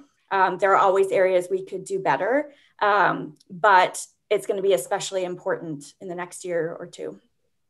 Okay. So leaving aside and I sort of led us down that path with COVID, but I mean, what do you see as the purpose of a library in a town, in a municipality? Yeah. You know, I think there are a lot of people where some other things aren't necessarily that third place. You know, that's a common sort of conception of libraries. That might be a third space, or your favorite restaurant is a third space, or, you know, if you're a sports kid, that's your third space. If you're a parent, the after school program is a third space. And a library can be a third space, but it's also a safe space for people. And I think that the need for a place where people can come and do their business and not have to pay for it, that is such a key part of public library services, is that anybody can come in and use your stuff. That's part of the collective experience of libraries. And if we're doing our job right, everybody should feel like they sort of own a piece of it. And, you know, if it's just to look up a dryer model from Consumer Reports, or if it's to, you know, to fill out those tax forms, or if it's to do the early literacy thing, there's nothing quite like the library. And I'm noticing a struggle with that now, trying to explain how we're different from things like grocery stores, and how we're different from, you know, like the school, for example, is on the emergency management team in Linfield, but neither me nor the head of the senior center are part of the emergency management team. And I think both of us have a lot to offer in that conversation, and also in the breadth of our services that we provide. You know, we truly serve from birth to death, and there isn't really any other thing in a community that does that. So I think that's the key thing, the message around that. Now, there are lots of things to think of in terms of, you know, technology and, you know, automation and robots and VR and all that kind of stuff. And I think there's definitely a place for that kind of exciting, fun thing for people to play with and bring home with them and stuff. But libraries really are about that space, whether or not it's inside the walls, or if we go out to a community and do, you know, the story time like Katrina did this weekend, or, you know, if somebody goes to the senior center and does something, or a Rotary luncheon. You know, there are so many ways to make those connections in the community. Talk to us about give us examples as we go through these, but what type of programming have you introduced in your library? What do you see as the type of programming that you might be interested in bringing forward in Northborough? Yeah, sure. So that was one of the questions I was going to ask. Is the director in charge of programming in Northborough, or is that, you know, in concert with other staff, or? Michelle, you want to? Yes. The director in the past has done some programming, but the professional staff each has a piece of that, and they contribute certain things. Yeah. So I have a lot of examples actually of programming. I think in Whitman, one of the things that we did that was really great was we launched programming around job resources. And we noticed that our resume books were going out. And this was in 2008, 2009. And we started doing programs, or we did a week of programs. You know, I did mock interviews with patrons. My head of reference did cover letter writing. I roped my husband into helping people write their resumes. And we got really good feedback and a lot of traction with these programs. And the MBLC actually took notice of what we were doing, and their Libraries for Job Seekers grant was they took our idea and expanded it. And so that was really awesome to see that. And that was totally in response to what we were noticing. And not even me, that was my staff noticing and making a comment about it. Also in Whitman, we did the first community reads for the community. And we did the book, The Guernsey Literary and Potato Peel Pie Society. I don't know if any of you have read that, but it's lovely. And I actually went to Guernsey because I was inspired by that book. And so that was a fun month-long celebration. In Whitman, I also wrote several grants for creating a health reference center and for creating some programming for teens because we didn't have any at that time. In Nahant, Nahant didn't really do any programming for adults. And so we built that up. And we also developed a teen program there, got the first tag going. History is a really big deal in Nahant, so we did a lot of programming, bringing in local authors and like reenactors, historical reenactor people. In Linfield, we do a lot with books. There's a lot of, sort of the book groups on different topics. We have a cooking club, although not a cooking club, a cuisine club. That was prior to my term, but I would definitely want to borrow that because that's what we do well. I have several ideas for things that I would like to do. One, I think a library is a great place to start a podcast. And there are several around. And I think that would be a really interesting way to connect with people through the rest of the pandemic and even further highlighting local businesses, highlighting town employees, stuff the library is doing. I have this, I mentioned before that I want to write a novel, and I really think we could do more with writing groups. And there's this really cool podcast I listen to, and it's like a 10 episode arc, and at the end of each episode, there's an assignment. So it's for podcasters, but it can also be translated for artists and writers. And I have this idea of doing a series around that, and then we each participate in that kind of thing. So I think I have ideas just because that's what I do. But I also think it's important to respond to what the community needs. So, there are a lot of the LSTA grants, and I saw that you all have one for the conversation circles, that kind of thing is really important. So even though I might want a writing group to keep me focused, if nobody else in the community is interested in a writing group, I think it's really important to tap into that energy. It's one of the reasons why I think strategic planning is important, because that's one of the opportunities you get to engage with people and ask them the questions you want answers to. We did that in Nahant, and one of the things I found was that when I asked people what they wanted from their library, people didn't really have anything more than what we were already doing. And unless they had gone somewhere else, at the time, Nahant was not automated. It was a card catalog based library in 2012. And so now they're automated, so that's great. But when I asked people what their hobbies were and what they did in their spare time, we got a lot of really great ideas for programming. So gardening, being outside, sailing, all of these things. So that information, when you say, what do you want from your library? Nobody's going to say, oh, I want books about sailing, but they might attend a program with the director of a sailing program, and make that connection that way. So I'd want to tap into what the community is interested in and then build the programming around that. Okay, great. Getting more into the sort of the nuts and bolts, maybe, or sure. Not the program isn't, but sort of the traditional sense of, libraries are a place where we hold materials for people. What do you have a philosophy with regards to the management of the collection? Philosophy, not or philosophy approach. Yeah, I think I am a practical person when it comes to things like this. I think physical materials need to be in good shape. They need to be current. They need to, be things that people want. I am a firm believer that weeding has to happen. And I can give examples. When I took over in Nahant, the last weeding took place in 1992.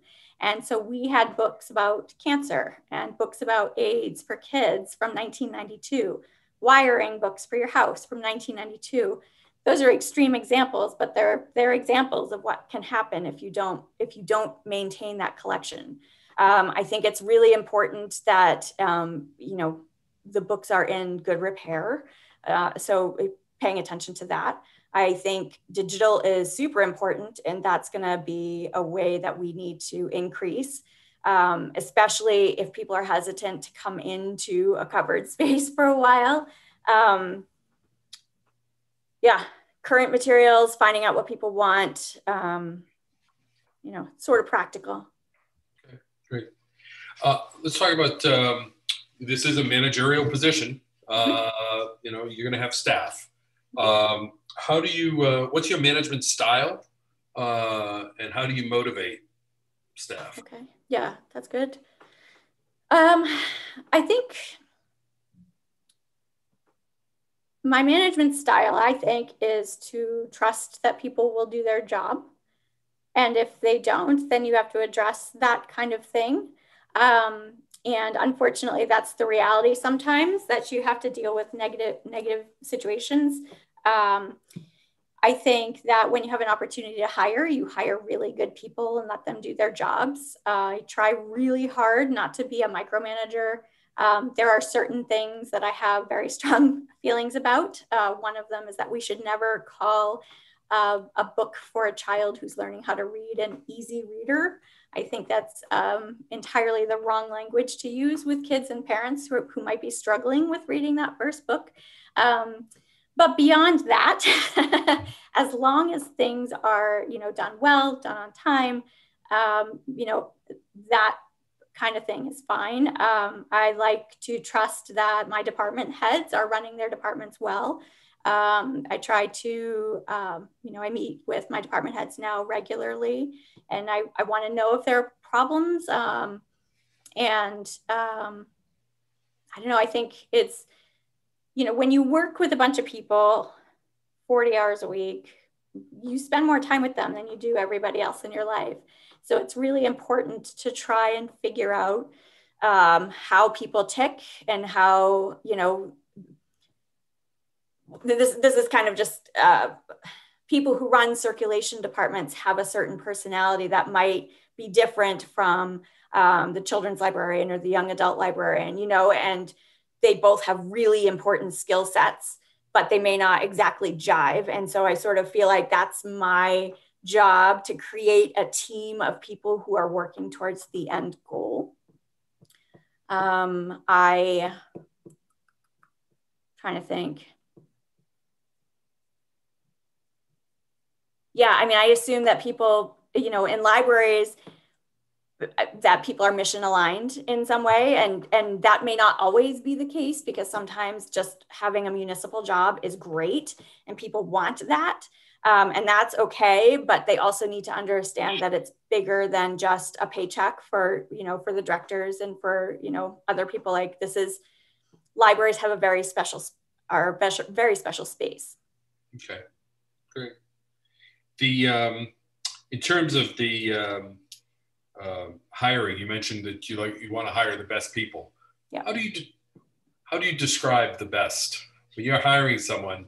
Yeah. What are the factors that you weigh in hiring those people?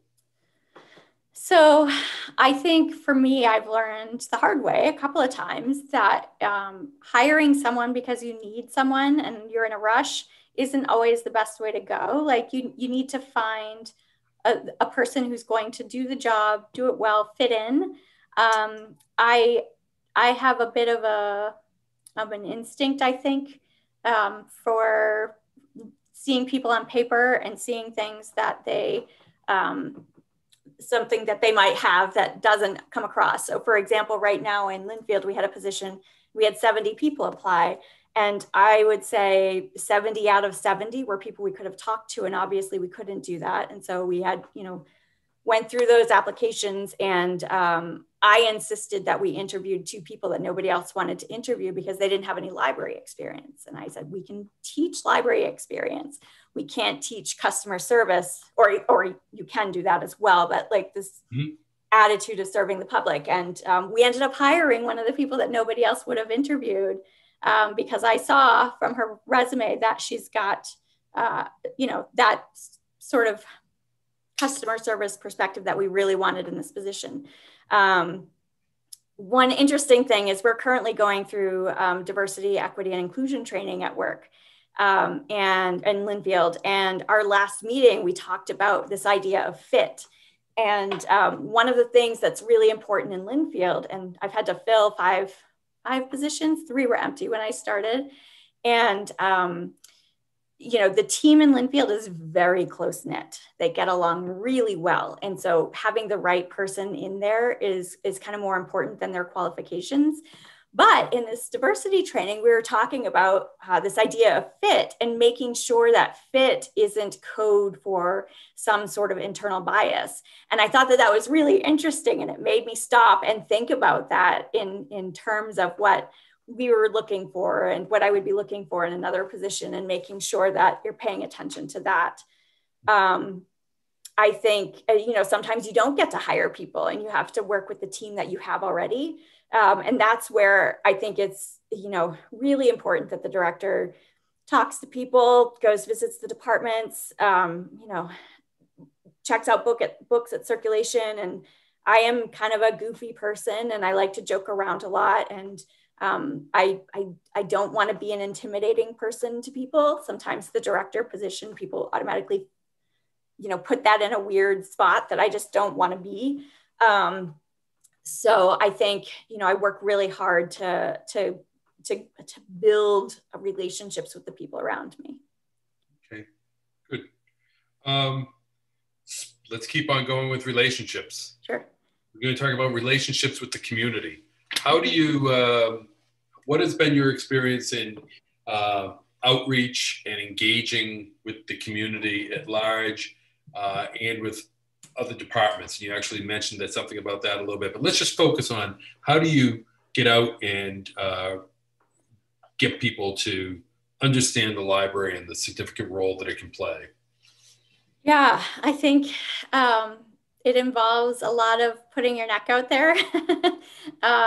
It can be intimidating to try and break in to different groups, and you might hear things, like when I started in Linfield, I was told that the senior center director doesn't like the library and to not even bother with the senior center. And I'm like, well, that doesn't, we seem like we could be a perfect ally, but having that piece of information. So I was able to connect with the director of the senior center through a colleague that I work with on Rotary, and he worked with her. And I was like, I heard this thing, what do you think? And he's like, no, she's great. I don't know what they're talking about, and now she and I have had an opportunity through COVID, now that we're meeting over Zoom all the time, it's a little easier, honestly, than trying to coordinate an appointment to meet in each other's office, when we can be like, can we talk for 15 minutes, or grab each other at the end of another meeting or something. And we're building some good relationships. I think, I know about myself in Whitman that reaching out to community groups was hard for me.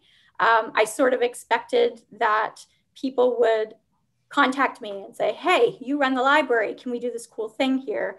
And that doesn't automatically happen. Those are relationships that you have to build.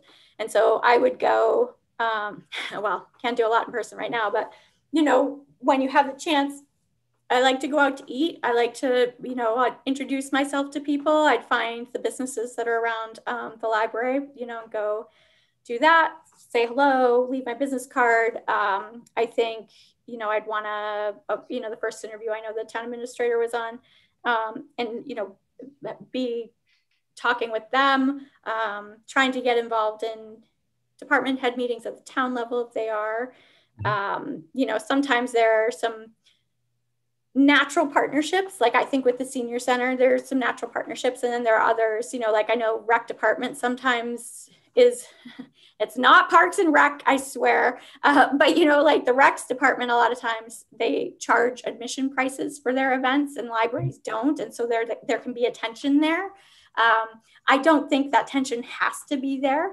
And so we just have to figure out ways of saying, like, you're doing this paid event, maybe we could have a table and it's an added benefit for the people there. I think, you know, find out what the local organizations are in town that, you know, it could just be they want to put a flyer up, but they might want some meeting space. You know, if there's a topic of concern in the community, you know, finding out what that is and finding out how the library can help. In Linfield, it's, you know, opiate addiction took a huge toll in the community several years ago. And so now there's a big push for recovery resources, and a nurse reached out to our head of reference, and then we pulled together this resource, and are now becoming sort of a connection in the community for that. And people say, oh yeah, the library has these things, and we have some that you can just take home. You don't need to check out, so that people can just go. We have a private space for that. You know, so it's a lot of, what is that, shoe leather? Is that the phrase that, you know, it's a lot of work, but it can be really fun and very rewarding when you can make those connections. Okay, great. Do you have an example, I guess maybe you did already talk about this a little bit with your, with the senior center, but examples of working with other departments? Yep. So particularly in Linfield, we've done a lot of work with, or we've tried, we do work with the Recycling Committee and Tree Commission, organizations that are always looking for ways to, or departments that are looking for ways to get their information out to a different audience. We are working as part of the substance abuse organization run through the school. It's called A Healthy Linfield in Linfield. I'm not sure if Northborough has a similar one. You know, so I'm on the board of that, and you know, we meet monthly, and that's a terrific I mean, it's a sad opportunity, but it's a terrific opportunity to meet people, you know, the heads of the local hospital and the recovery center and select board members, and you know, school board members, you know, so all of these different people are in the room, local clergy, they're all in the room at the same time, and we're all talking, you know. So today, for example, I had my meeting this morning, and we are currently in the middle of a community read around a kid's book called Guts. I don't know if any of you are familiar with that. It's a graphic novel for middle grades, and it's about a girl with anxiety, and her stomach hurts, and she doesn't know why her stomach hurts. And so we chose this book as sort of a back to school, here are things you can do. We chose a kid's picture book called The Worry Book.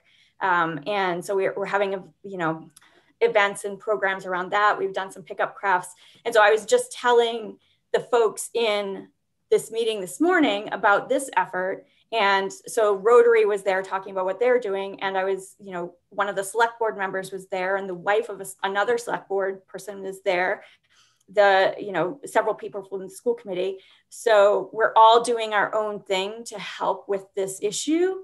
But it's a very community-based effort. Right. Okay. Initiative. How about working with other area libraries? Is there much in terms of are you active in partnering with other libraries in the region? And oh, yeah. in either in Hart, Whitman, or Linfield? Yeah.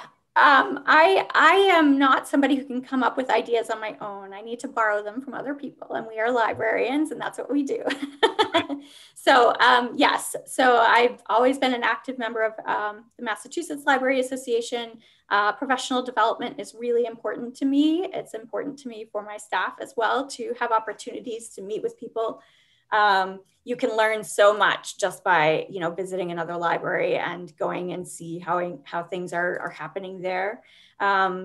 Just in June, I started not an organization, but a weekly meeting with directors across the state, including some who are adjacent to Northborough. And we meet weekly and we talk about how we're all dealing with reopening plans for COVID-19. And so that's been a really great opportunity. And there are a lot of people from Western Mass in there, cross network, because, we have our networks. So, I'm in Noble now, and I used to be on the executive board of OCLN when I was in Whitman.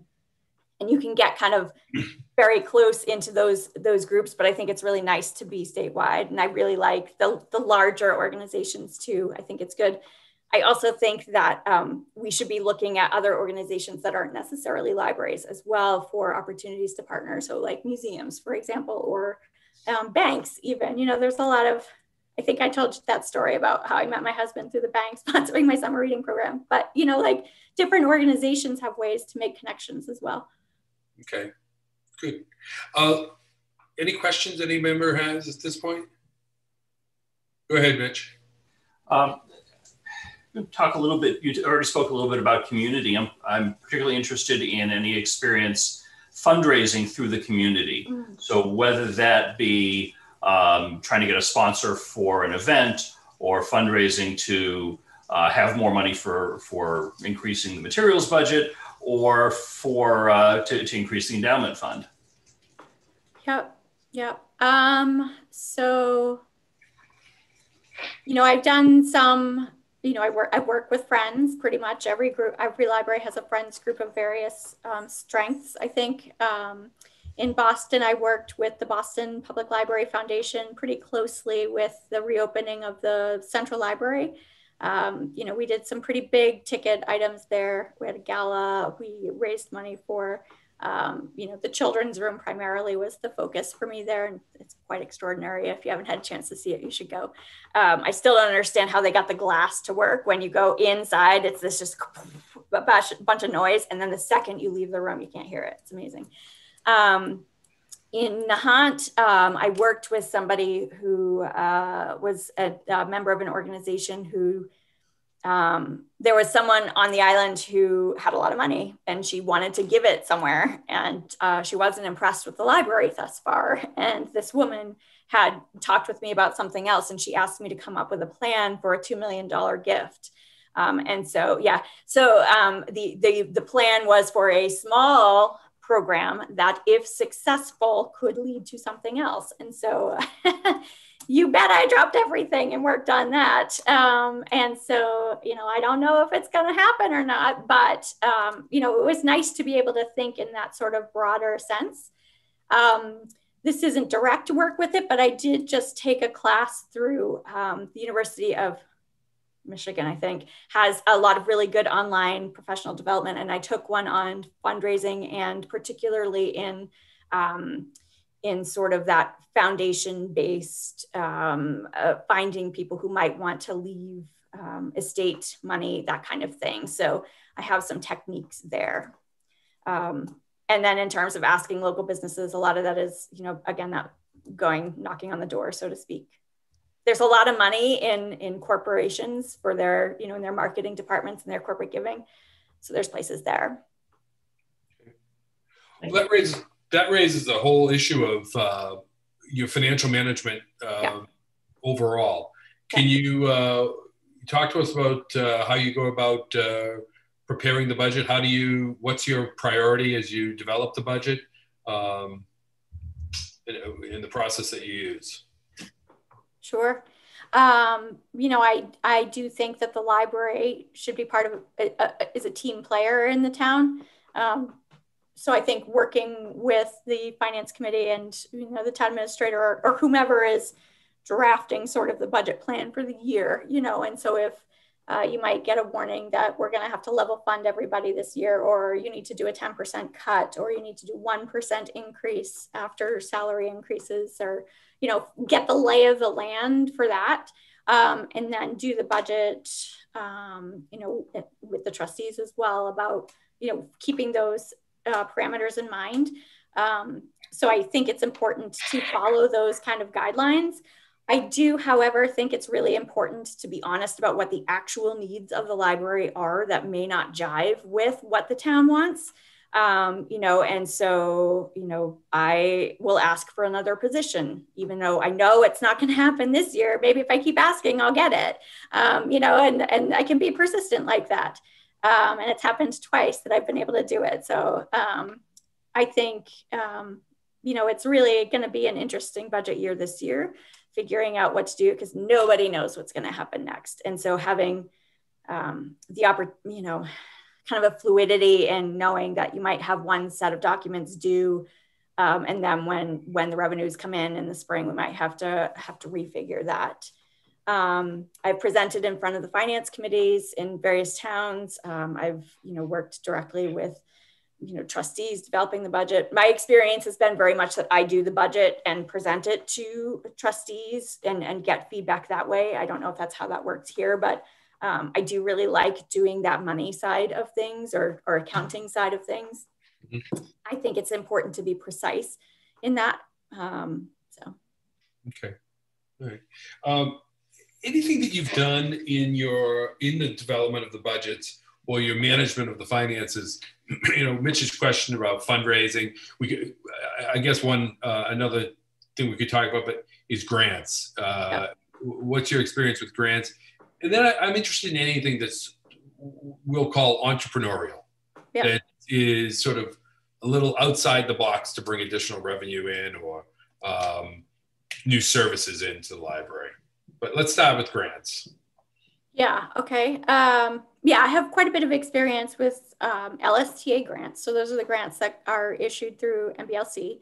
I actually worked with one of the departments back when I was in Whitman, and I was a grant reader for them. So I kind of have a perspective on how they look to read the grants. I have written Community Preservation Act grants. I've written Cultural Council grants. I took a class a million years ago on the foundation directory and that kind of thing. So I'm pretty familiar with grants and following deadlines, making sure you do the things. I think a challenge with grants is finding the grant that you want. And not just being, boxed into what, the 10 choices from LSTA are. In terms of entrepreneurial, you asked me that last time, and I was kind of befuddled, and I didn't really spend a lot of time coming up with another answer because I didn't have a good one. I think the best way to sort of be entrepreneurial is to talk with people who are entrepreneurial. And make them see that, the library can be a partner. Michelle when she was giving me a tour, she was showing me the room where, that the library had hoped to have people coming in and drinking their coffee and doing work. And, it didn't quite pan out like that. And how Northborough is going to look towards creating a walkable downtown. I was like, that would be a really great way to connect with the local business owner, and coming up with ways that the library can partner with people in an interesting way, like maybe working together with say the children's department could do a program session while the parents are working with bankers to do estate planning or wills and guardianship kind of stuff, So, and then you make those connections for potential asks for money. Rotary in Linfield, we raise money to give money away, which I think should be our tagline. So finding the organizations whose missions it is to do that. The Chamber of Commerce, those are businesses. There are a lot of people who are working really hard on side gigs. And side hustles and finding out a way to get the library. I don't know if it would be a money making kind of thing, but at least it would be tapping into that energy and maybe letting those people do some hustling for you to find some funds. Okay, good. One of the aspects of the position too, and I'm sure you've, I know that you've run across this before and your other communities, but facility management, maintenance. You've seen the Northborough Library now. We're curious as to your thoughts about the library, and then your experience with managing the facility. Ultimately, the town hopes to have a facility manager, but Right now, you know, you have to be the one that had to deal with the issues that might come up. Yeah. So. Yeah. So, you know, I've had to shovel walks. I fixed a toilet once. That was an exciting moment in my career. There's a big joke in library director land about the things they don't teach you in library school, and building maintenance is a big part of it. Nahant and Linfield are historic buildings, so there's a lot of stuff that goes on. We had a Palladian window, which is one of those giant, beautiful windows, but it was many, many, many years old, and it was anytime there was wind, the window would shake.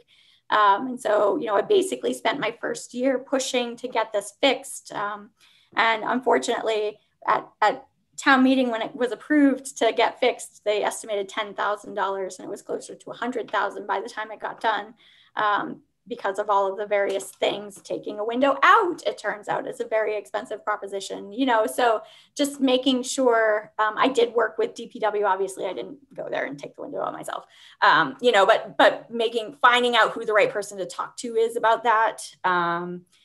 You know, since the Northborough has both the historic building and the newer build, I feel like I've had that, because Whitman was a new building. I think it was maybe only 10 or 15 years old when I was there. So, you know, and even with a building like that, like we had the air conditioning would break on the hottest days, and we had, you know, HVAC issues, it feels like, all the time happening. And so you just have to figure out who to call and be on top of that and escalate things if it's, you know, is it something that can wait until tomorrow or next week, or does it need to be done today? Committee questions that we haven't hit it, that I've missed here. Anything? Did we really get into the sort of the team building management style sort of thing? Sure. Motivation. Nope, Yeah. I totally forgot to answer that. So I think being transparent with people is a way to motivate. I think, you know, in Whitman, with the economy tanking, and the library was constantly on the cutting block for funding. You know, I didn't try to hide the fact that we really needed to keep our eye on the ball for people, you know, and I tried to be honest about whether or not there were impending, you know, cuts that could impact staffing, because that's really, I think, what people worry about. But that can be a tough sort of morale thing. And so I think it's really important to be, you know, honest with everyone about how you're feeling, you know, with COVID. So here's you know, we got sent home, and so 3 o'clock in the afternoon, we were saying one thing, 7 o'clock in the evening, we were saying another, 10 o'clock Friday morning, we were done. And we, you know, so we had like this kind of moment of like, what's going on here, you know? And for me, I was like, I don't know what to do. And I didn't want to bother people. You know, I figured we were all freaked out. And then after a couple of weeks, you know, I met with my department heads weekly, because that's what we do, but I didn't want to bother the part-time staff. And then somebody, you know, kind of tugged on my sleeve a little bit and was like, you know, can we have a staff meeting with everybody? And, you know, we had this great thing. And then we started meeting weekly, because they wanted to be bothered. You know, they wanted to be included, even though, you know, they weren't doing as much of the day-to-day running of the library. And these are mostly the circulation folks who didn't have a lot of physical work to do from home. And as we were building our reopening plan, you know, at one meeting, I was like, you know, just really honest about my feelings and my anxiety about this, and wanting to do it right, and wanting to make sure that, you know, everybody on staff is safe.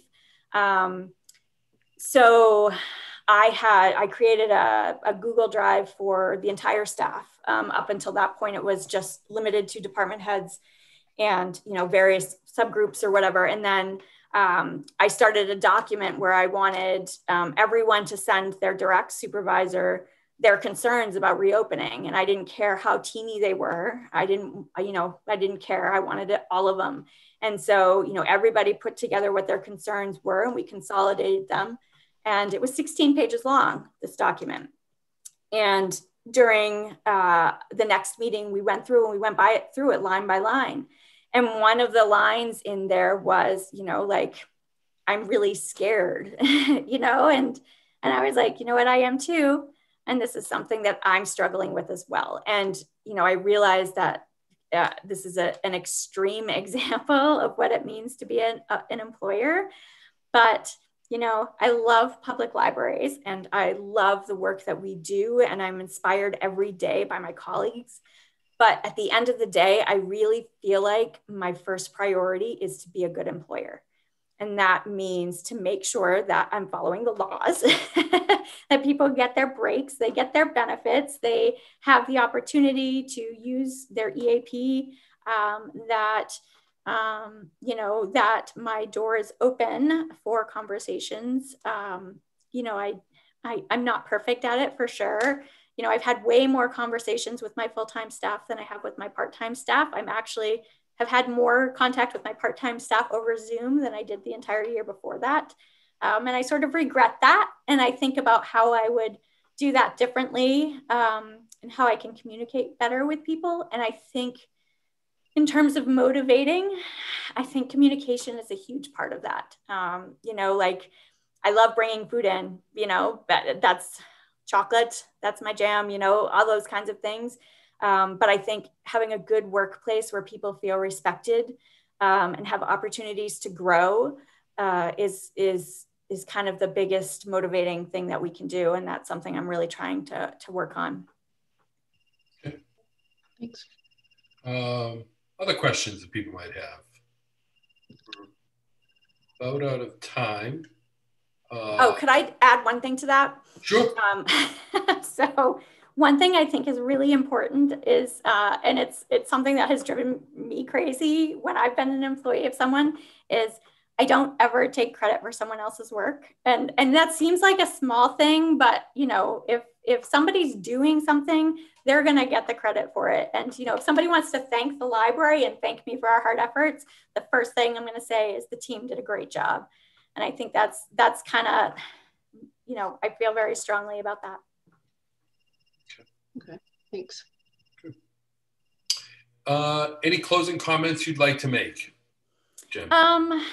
No, I mean, I'm really excited about this opportunity. And I know, you know, that you might look at my 2.5 years here and 2.5 there as a problem. And I know that that's a risk, but I am, you know, I'm committed and I love my work. And I've been just kind of done moving up the ladder. And I just want to be at a place where I can do really good things for a long period of time and build that team. And I really feel like Northborough would be a good fit for me. And I hope that you see that in me as well.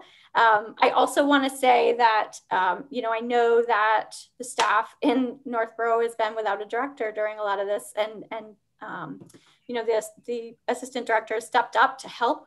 But even if I'm not hired, I'm happy to offer my experience, having been open for several months, to whomever is hired to help, because it's really stressful. And if they are not, you know, haven't had to do it yet, there's so much that we can learn from each other and the things that have happened. So I just want to make that offer and thank you for your this opportunity and your time and all that. That's great. Thank you. And I think we very much enjoyed having the conversation tonight and learning more about you and your thoughts about libraries, and in particular in your experiences and what you could bring to the Northborough Library. That's been very helpful. So great. All right. Well, very thanks good. everybody. Good luck. Thanks. Take care. Thanks, Jen. All right. Bye. Bye, Jen. Okay. All right, Deborah. Michelle, do you want to jump right in? Do people want another minute? People probably could use a minute. I think we'll take 1 minute.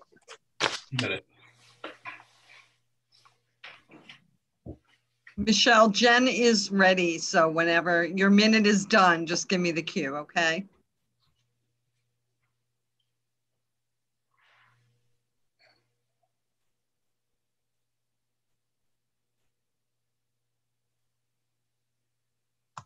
Hey, Deborah, is that done via a waiting room, like a Zoom waiting room? Is that how that's done? Yes, it is, Chuck. So that's how I can just see her in the waiting room, and when Okay. Michelle gives the word, we'll let her in. Okay.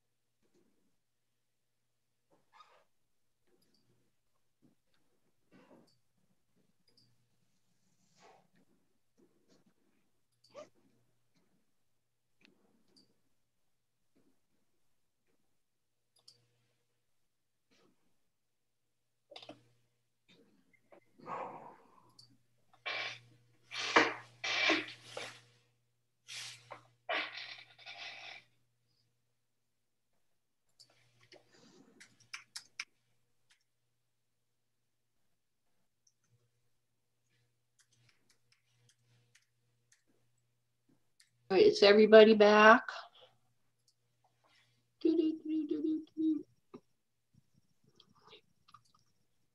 Nita, are you there?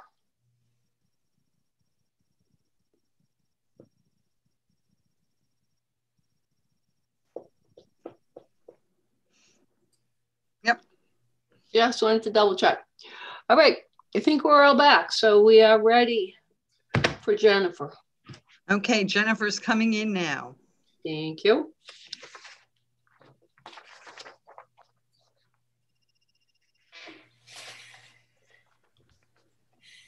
Hi, Jen. Hey, Jen. You have to unmute.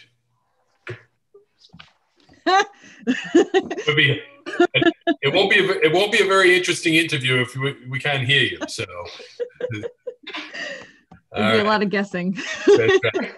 I will. It's good to see you again, Jen. And I'm going to turn you over to Michelle, and she'll walk you through the introductions, and then we'll get started. Michelle. Thanks. Hi, Jen. Good to see you again. Just want to welcome you and say I'm going to have this is the full board of trustees. Oh, no.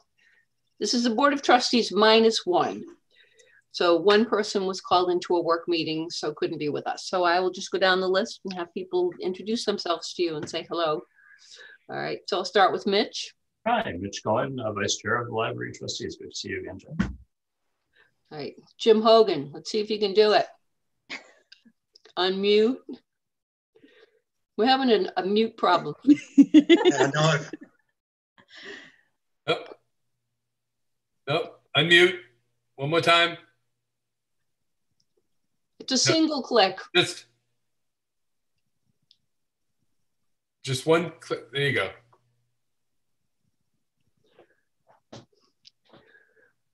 Poor Jim, he's been having a problem today. Jim is the secretary of the board. All right, and Nita. Hi, Jen. This is Nita. And Jocelyn. Hi, Jen. Jocelyn McKellany. Nice to meet you. Charles. Hello, Jen. I'm Charles Recchia, board member. Nice to meet you. Joan. Hi, Jen. Joan Scott. Nice to meet you. Welcome. Richard. Hi, Jen. I'm Richard Tucker. Welcome.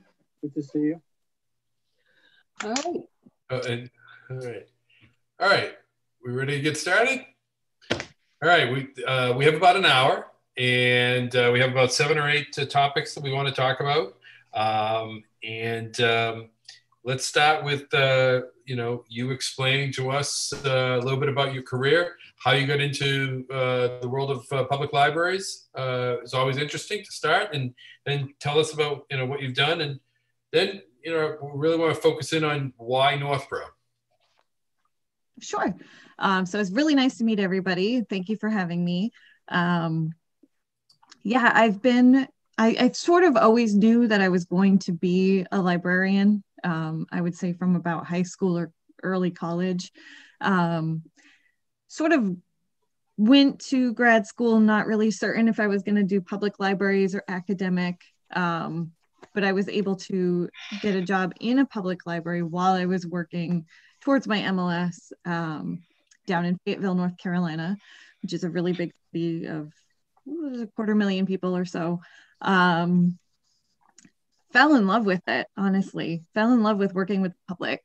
So sort of made my decision based on working full-time in a public library. I worked down there for about 8 years. Loved every second of it, but I was born and raised in Connecticut, and after about 8 years, I decided it was time to move back north. So I took the job at the Boylston Library as their director, where I've been for about 9 years. And again, love it.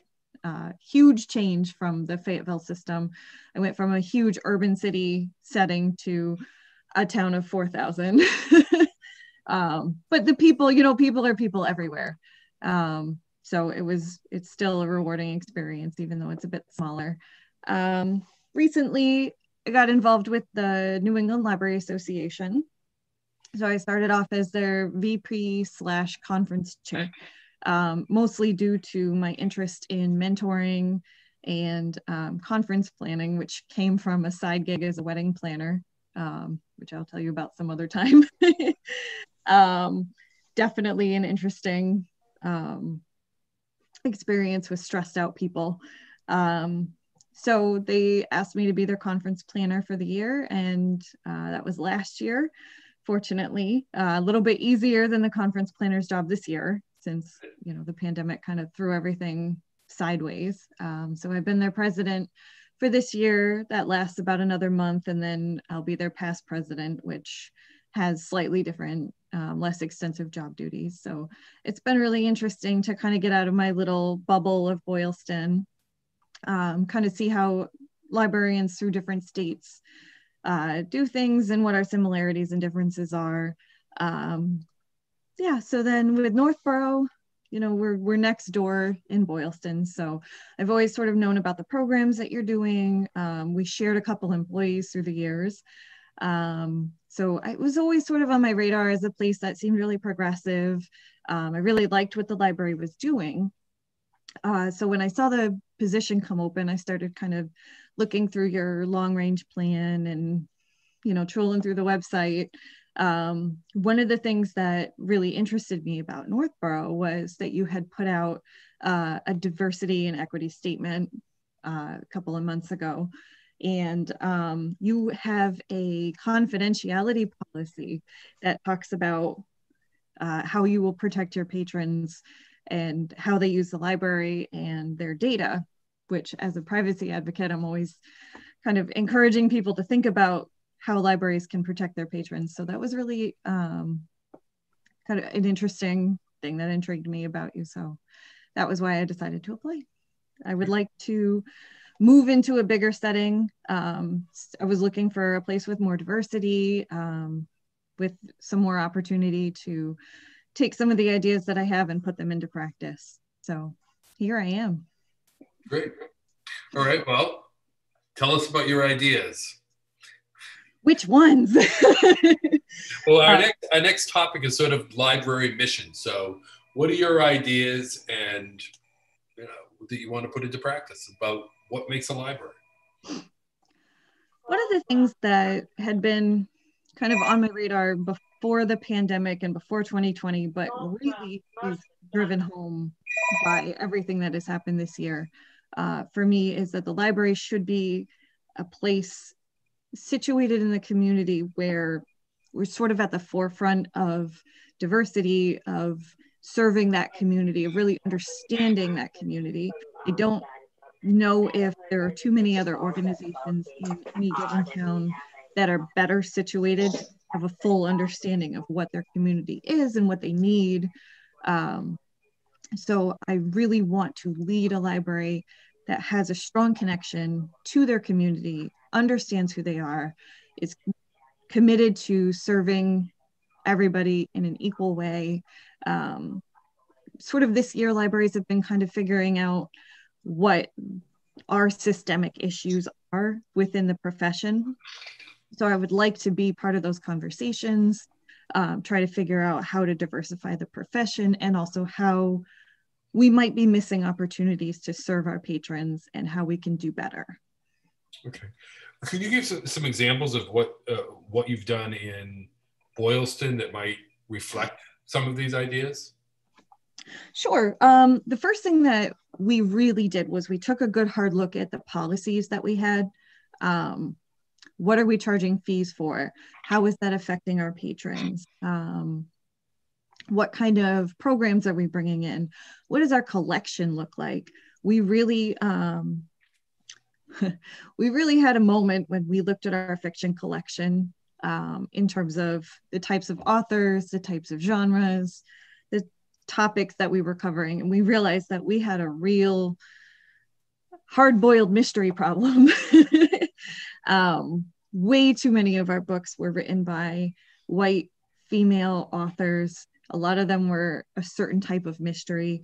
Our collection development was not balanced whatsoever. So that was really one of the things that we had to work on a plan to solve, and work on diversifying the types of authors, the types of books. You know, we were really, really heavy on the James Patterson and a little light on some of the first books from authors. So we've been working over the last couple of years to diversify all of our collections and to build a good core, current and popular collection that really honestly reflects the growing and diversifying community that we have. We got rid of overdue fines. We stopped charging for faxes. We were charging, I think it was $5 for the first page and then $3 for every page after that. And we found out that people that need the fax machine, really that's a significant sum of money. So that was one thing that we did away with. We stopped charging for a replacement library card. Other things like that. So we really, I mean, we overhauled our policies from front to back and really took a good hard look at everything. And I think that was really the basis for what we have done to be more inclusive. Mm-hmm. So, what about in terms of programming? What types of programming do you think, or have you put in place, or do you advocate for in a public library? So when I first started in Boylston, we were doing one story time a week and one craft a month for school-age children, and we had a book club. That was it. So now we had, well, pre-COVID, we had a program almost every day. When every month we do our publicity for our programs a couple months ahead. So when we are finished with the slate of programs for the month, we look to make sure, you know, do we have something for different age groups? Do we have something for different interests? You know, we're not always just doing crafts. Now we're doing Fortnite for kids or a secret pizza party or something like that. We're doing more business programs, more career development, things like that. Those have been really popular. We're doing yoga and stress relaxation techniques right now, which has been really popular. We started doing those weekly because they've been so popular. When we sort of take a broad annual look at our programming slate, what we're trying to do is just make sure that everything is thoughtful and deliberate. and not just sort of thrown in.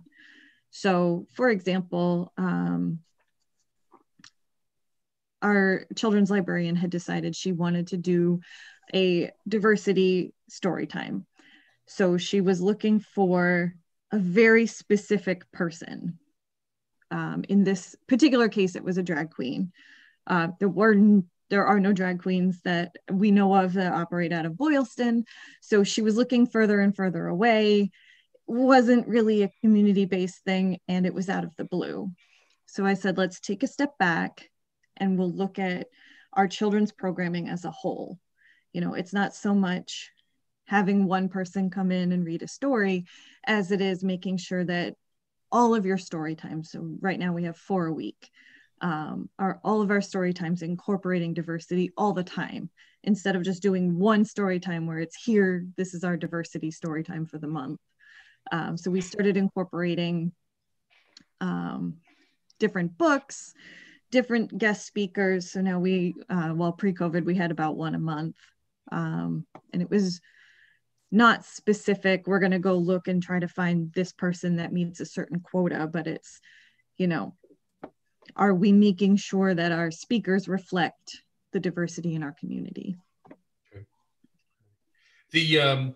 So how do you define, you know, you probably answered this already when I asked you about your ideas of a library for the library, but how do you define the success of a library in a community? I think we know that we are successful when we hear about patrons telling other people in the community how great of a resource the library is.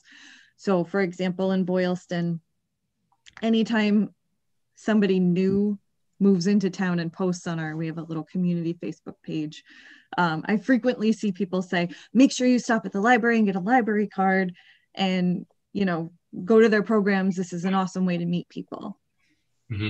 So that's one indicator of success.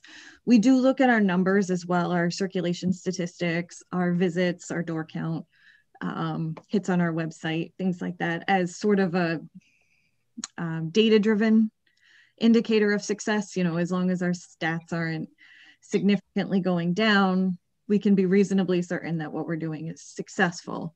But really, it's those personal stories of people either telling us or telling other people what kind of positive experience they've had.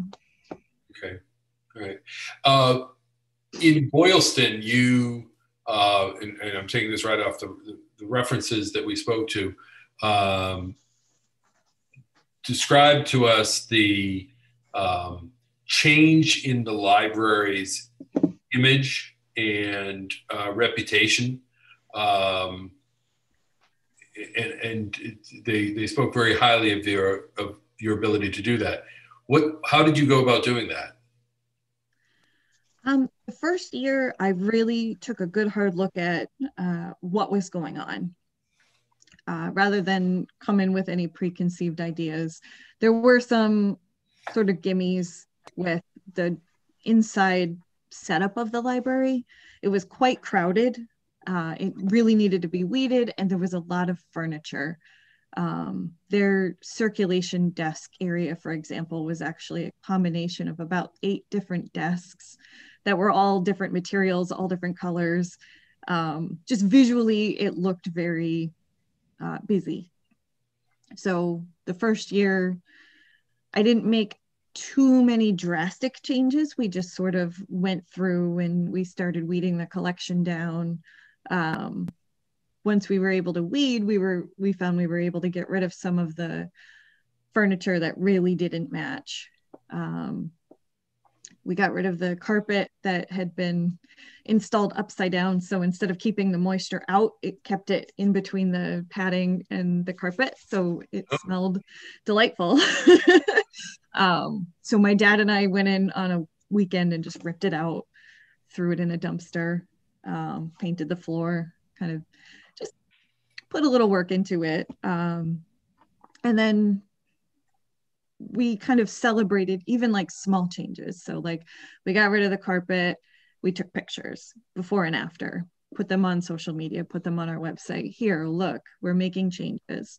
Started to build a little bit of momentum to get people to come into the building, which sort of served to highlight how inadequate some of our facilities were. This was before we renovated. So we had very old bathrooms, and our children's room looked and smelled like a basement. It was a very small area. So, you know, we figured we'll get more people in, and then we'll start to increase our programs. We talked about, you know, these weeding projects that we did. Again, pictures before and after. Come and check out our new improved collections. You know, here we're trying these programs, come and see. Got people in and started to just kind of build a reputation for being open, being welcoming, being forward thinking, making new changes. And we just kind of kept that going through the years. Even after we renovated, we made sure that we were still offering something exciting and new while still maintaining our I have very high standards for customer service. So while maintaining that as our kind of base. The discussion of customer service seems to speak somewhat to your management style in terms of expectations of your staff. How would you describe your management style, and how do you motivate employees and hold them accountable? My management style, it sort of changes depending on the person. I've found through the years that having one rigid style and when you treat everybody exactly the same, you can actually wind up treating people unfairly, if that makes sense. Everybody has different needs and responds to different things. So I try to adapt my management style based on the person that I'm managing.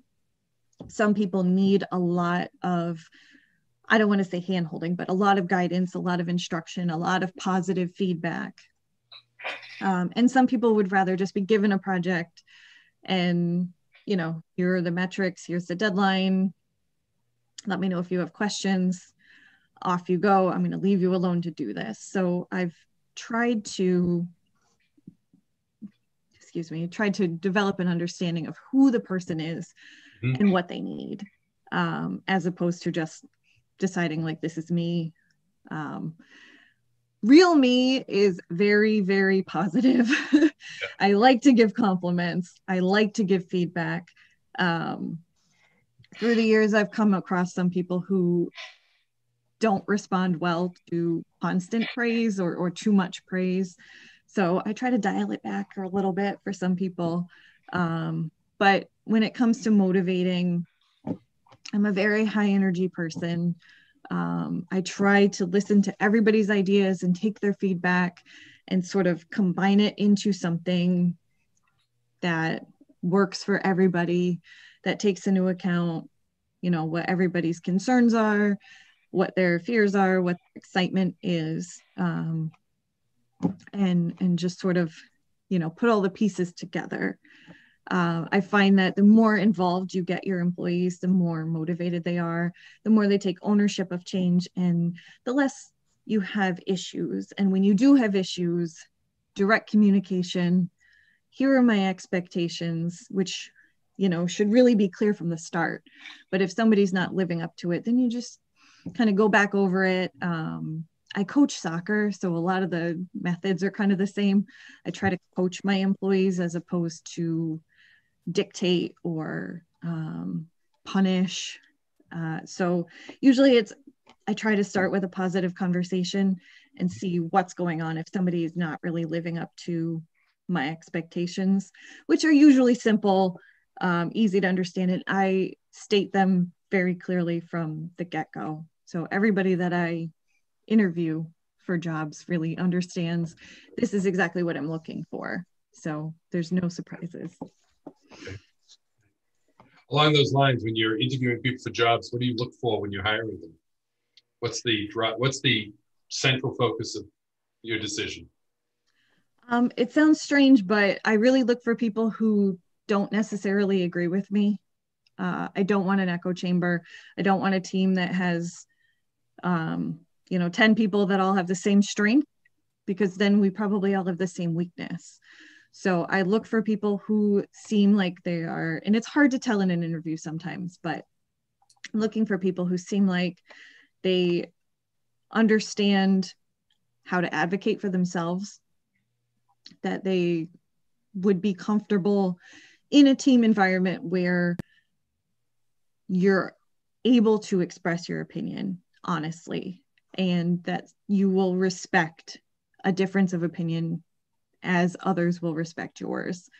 I also look for people with a strong customer service background over people who may have a strong library background, although it does help to have an interest in libraries, and position dependent, you may need to have some.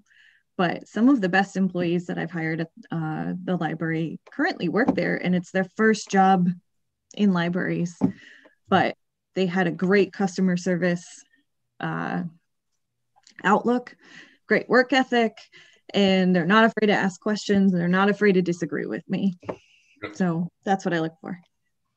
Okay. The going back to sort of still focusing on relationships, but looking at it from a broader perspective outside of the internal staff, how do you go about, maybe you already touched upon some of this, but let's elaborate on it in terms of community outreach. How do you build a sense of, if you were to come into Northborough, how would you build a relationship with the residents of Northborough and engage the community with the library? It's a bit of I come at it from a couple different angles. First is getting to know the staff and your regular patrons who are already in the library. So getting out of your office, getting a feel for the workflow, the daily, your regular patrons, what a typical day is like in the library, what your patrons are coming in for. So you take a look at the statistics for the last couple of years, try to identify trends, and attend some programs, try to meet some of the people who attend story time, or once we go back to normal,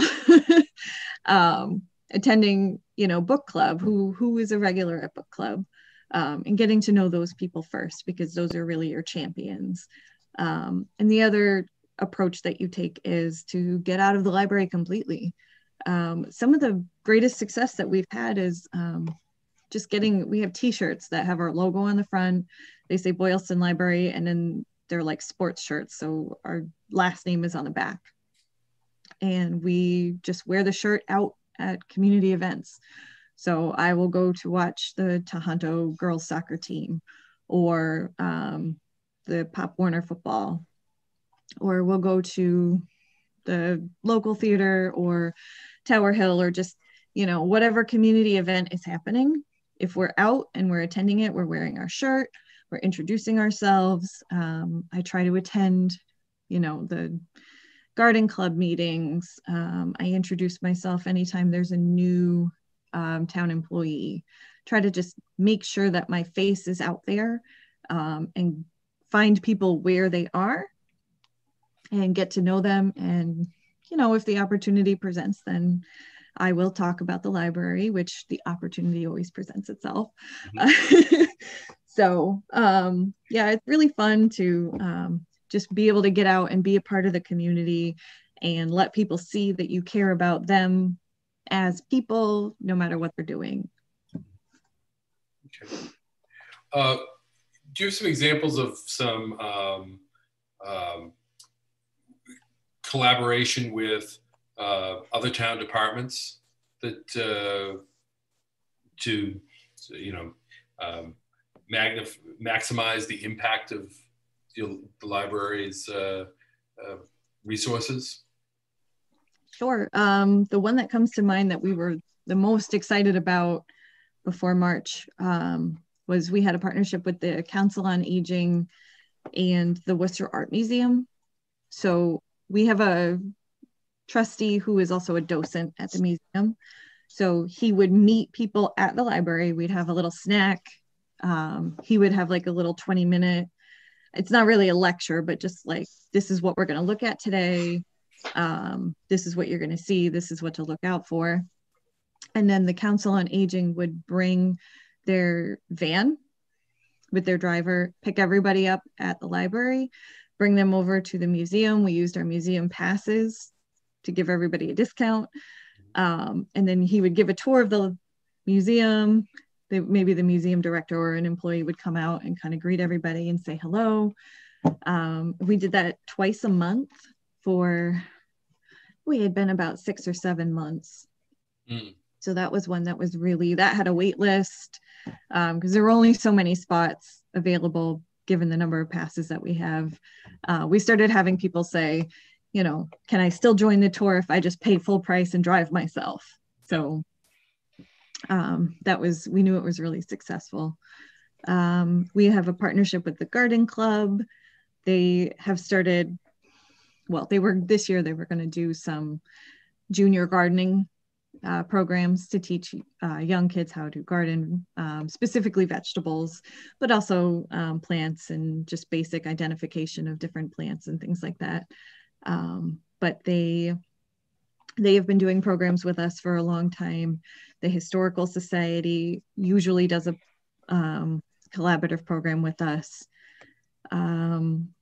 This year, for the last 3 years, we've had a program that is joint funded by the school, the Historical Society, the library, and the Council on Aging. It's usually a holiday themed program. Last year we had a Dickens, he dresses up like Dickens and did like a dramatic reading. Okay. And that drew quite a crowd. That was really fun. Great. What about regional, relationships with other libraries in the region? Or shared programs or? We have a partnership with the Berlin Library for some of our museum passes. And that has been, I think, over 10 years, simply because the smallest package for some of them is way too big. I think the Ecotarium is one where there's no way we could use all the passes in 1 year, but divided in half. We also share book page subscription with them. And in the past, we have done some shared programming where if we can book a program at a couple of different libraries in the same day, the performer will give us a discount because the travel is negligible. So that has worked out really well. I am part of a little group of different directors in the area. We were meeting once a week when we first shut down, just to kind of stay in touch about online programming and kind of the state of libraries and reopening. I found that to be really helpful, really grounding to see that other towns are kind of in the same situation. And we had been talking about, is there a cost sharing potential for, if we all need web design services, or if we want to kind of go in and collaborate on a bigger author, especially if it's a virtual event where they're just doing one and we're kind of advertising it to the different towns. So that's something that we kind of have in the works right now. Great. Okay. Do you use much social media? What platforms do you use how do you communicate with the community at large? We have a newsletter that goes out weekly, which I think is probably the thing that gives us the most direct engagement with our patrons. Our Facebook page is still fairly active. We use Instagram. We have a Twitter. Twitter it's not very good for directly communicating with patrons, so we don't use it very much. But we do find that sometimes people are looking for the library and they start with Twitter. So we have the account and it does tweet things from our Facebook page. But we've kind of stayed away from it because it just wasn't really going anywhere. Our Facebook page and the Boylston Neighbor Facebook page turn out to be the biggest social media successes that we have. We tried TikTok for a little while and TikTok users really didn't connect with us. And it was taking forever to make 30-second videos. So the ones that we did were good, but we couldn't really find what was in it, what was working for us. So we kind of shied away from that. Was the community newsletter, was the library weekly newsletter in place when you arrived, or is that something? They were doing a monthly or bi-monthly e-newsletter at the time. And it was just basically, here's the information about book club and any other programs that we might have coming up and a link to our website. And that was it. So now we do one weekly. There's all of our new books, all of our new DVDs, our programs, other information about the library. Sometimes we'll promote something that seems to have stagnated. So it's a bit more robust. It's more engaging. It's more colorful. Yeah. Because it used to just be black and white text. So now there's a little design element to it. Okay. Other questions that people might have right at this point? Mitch? Hi, a little bit more on engaging with the community, but to beg for money. When there are programs that you might want to fund, or increase the operating budget to buy more materials, or I don't know if the Boylston Library has an endowment fund or anything like that. What are your experiences with looking for money locally from the community? I'm great at looking for money locally. When I first started, we didn't have a programming budget at all, which was part of the reason that we did so few programs. And part of that was we had a very small friends group that they did great, but they were very small. So there was a limited amount of stuff that they could do. So the first thing that we did was bolster their membership, and then we kind of gave them some ideas for fundraising so that we could have a bigger programming budget. So now we spend about, let's say, $5,000 or $6,000 a year on programming, which includes supplies as well as speakers and food. We do have an endowment. We have a foundation as well as a friends group. They do a lot of the larger fundraising for us. So when we were trying to renovate, they raised about $300,000 or $400,000 in grant and private donations for us. We needed the rest from the town. So it was a really big marketing push.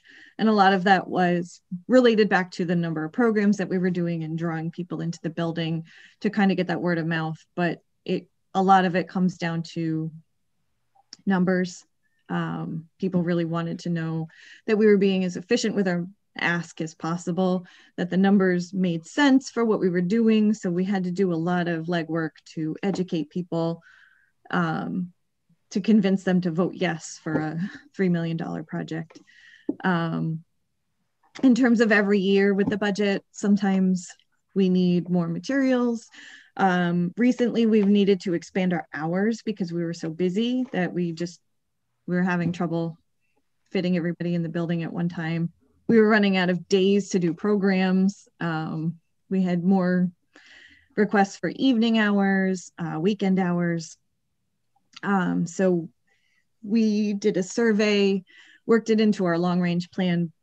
And then when we went to present it to the town, we gave them all the data that we could find that would be helpful. So the number of visits and how historically that had increased, the number of people that wanted evening and weekend hours, the number of circulations, the number of programs, the number of program attendees, pictures of our full programs, pictures of people kind of jammed into our tiny parking lot and then parked down the street.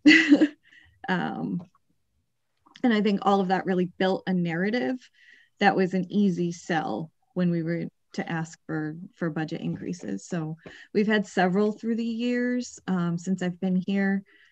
The hours, we've had more staff added. Our technology budget went way up because it was, pretty much non-existent. It was the cable bill. was basically the line item. So now we have a technology plan and we can replace things before they're completely broken, which is great for me because I am also the IT person, and it's great not to have to try to fix a computer with an operating system that's about 4 versions old, because I'm not that technical. So yeah, it's a lot of just consistent messaging, a lot of getting your friends, your foundation, the trustees all on the same page and advocating out in the community, and your patrons as well. So thank you. Experience with grant writing? I do. Smaller grants, we've gotten 1 or 2 every year for from the Cultural Council, we've had Walmart grants. Most recently, we had a federal grant for some programming relief. The Fuller Foundation, which is a local foundation, gave us $300,000 for our renovation project, which I did have a big hand in writing that grant. You know, it was about, they were more interested in the historical workings of the inside of the building and the preservation of it, as well as making it functional so that, you know, it was the library and the patrons are better served. So that was a big one. Okay. What is your, so you're responsible for putting the budget together each year, and how do you go about figuring that out? For me, it starts nowish while I'm doing our state financial report. It's a good time for me to kind of look back historically on the costs of things and what we're getting for that money. I'm sort of, vaguely aware through the months if there's a big need. So when we needed an additional staff member, we knew that right away because we couldn't cover all of the hours. Nobody was allowed to take vacation because if they did, there wasn't enough people to staff the building. The hours people would tell us. So some of it was very easy. The rest of it is just, I'm looking at, did my recycling bill go up? Is the internet, did the internet bill change?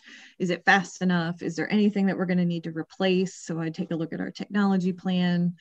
Has the cost of something gone up? So our audiobook collection, for example, our vendor, I'm really not even sure what the reasoning was. I never really got a clear answer, but it went from about, I would say $20 to $40 per audiobook to almost $100.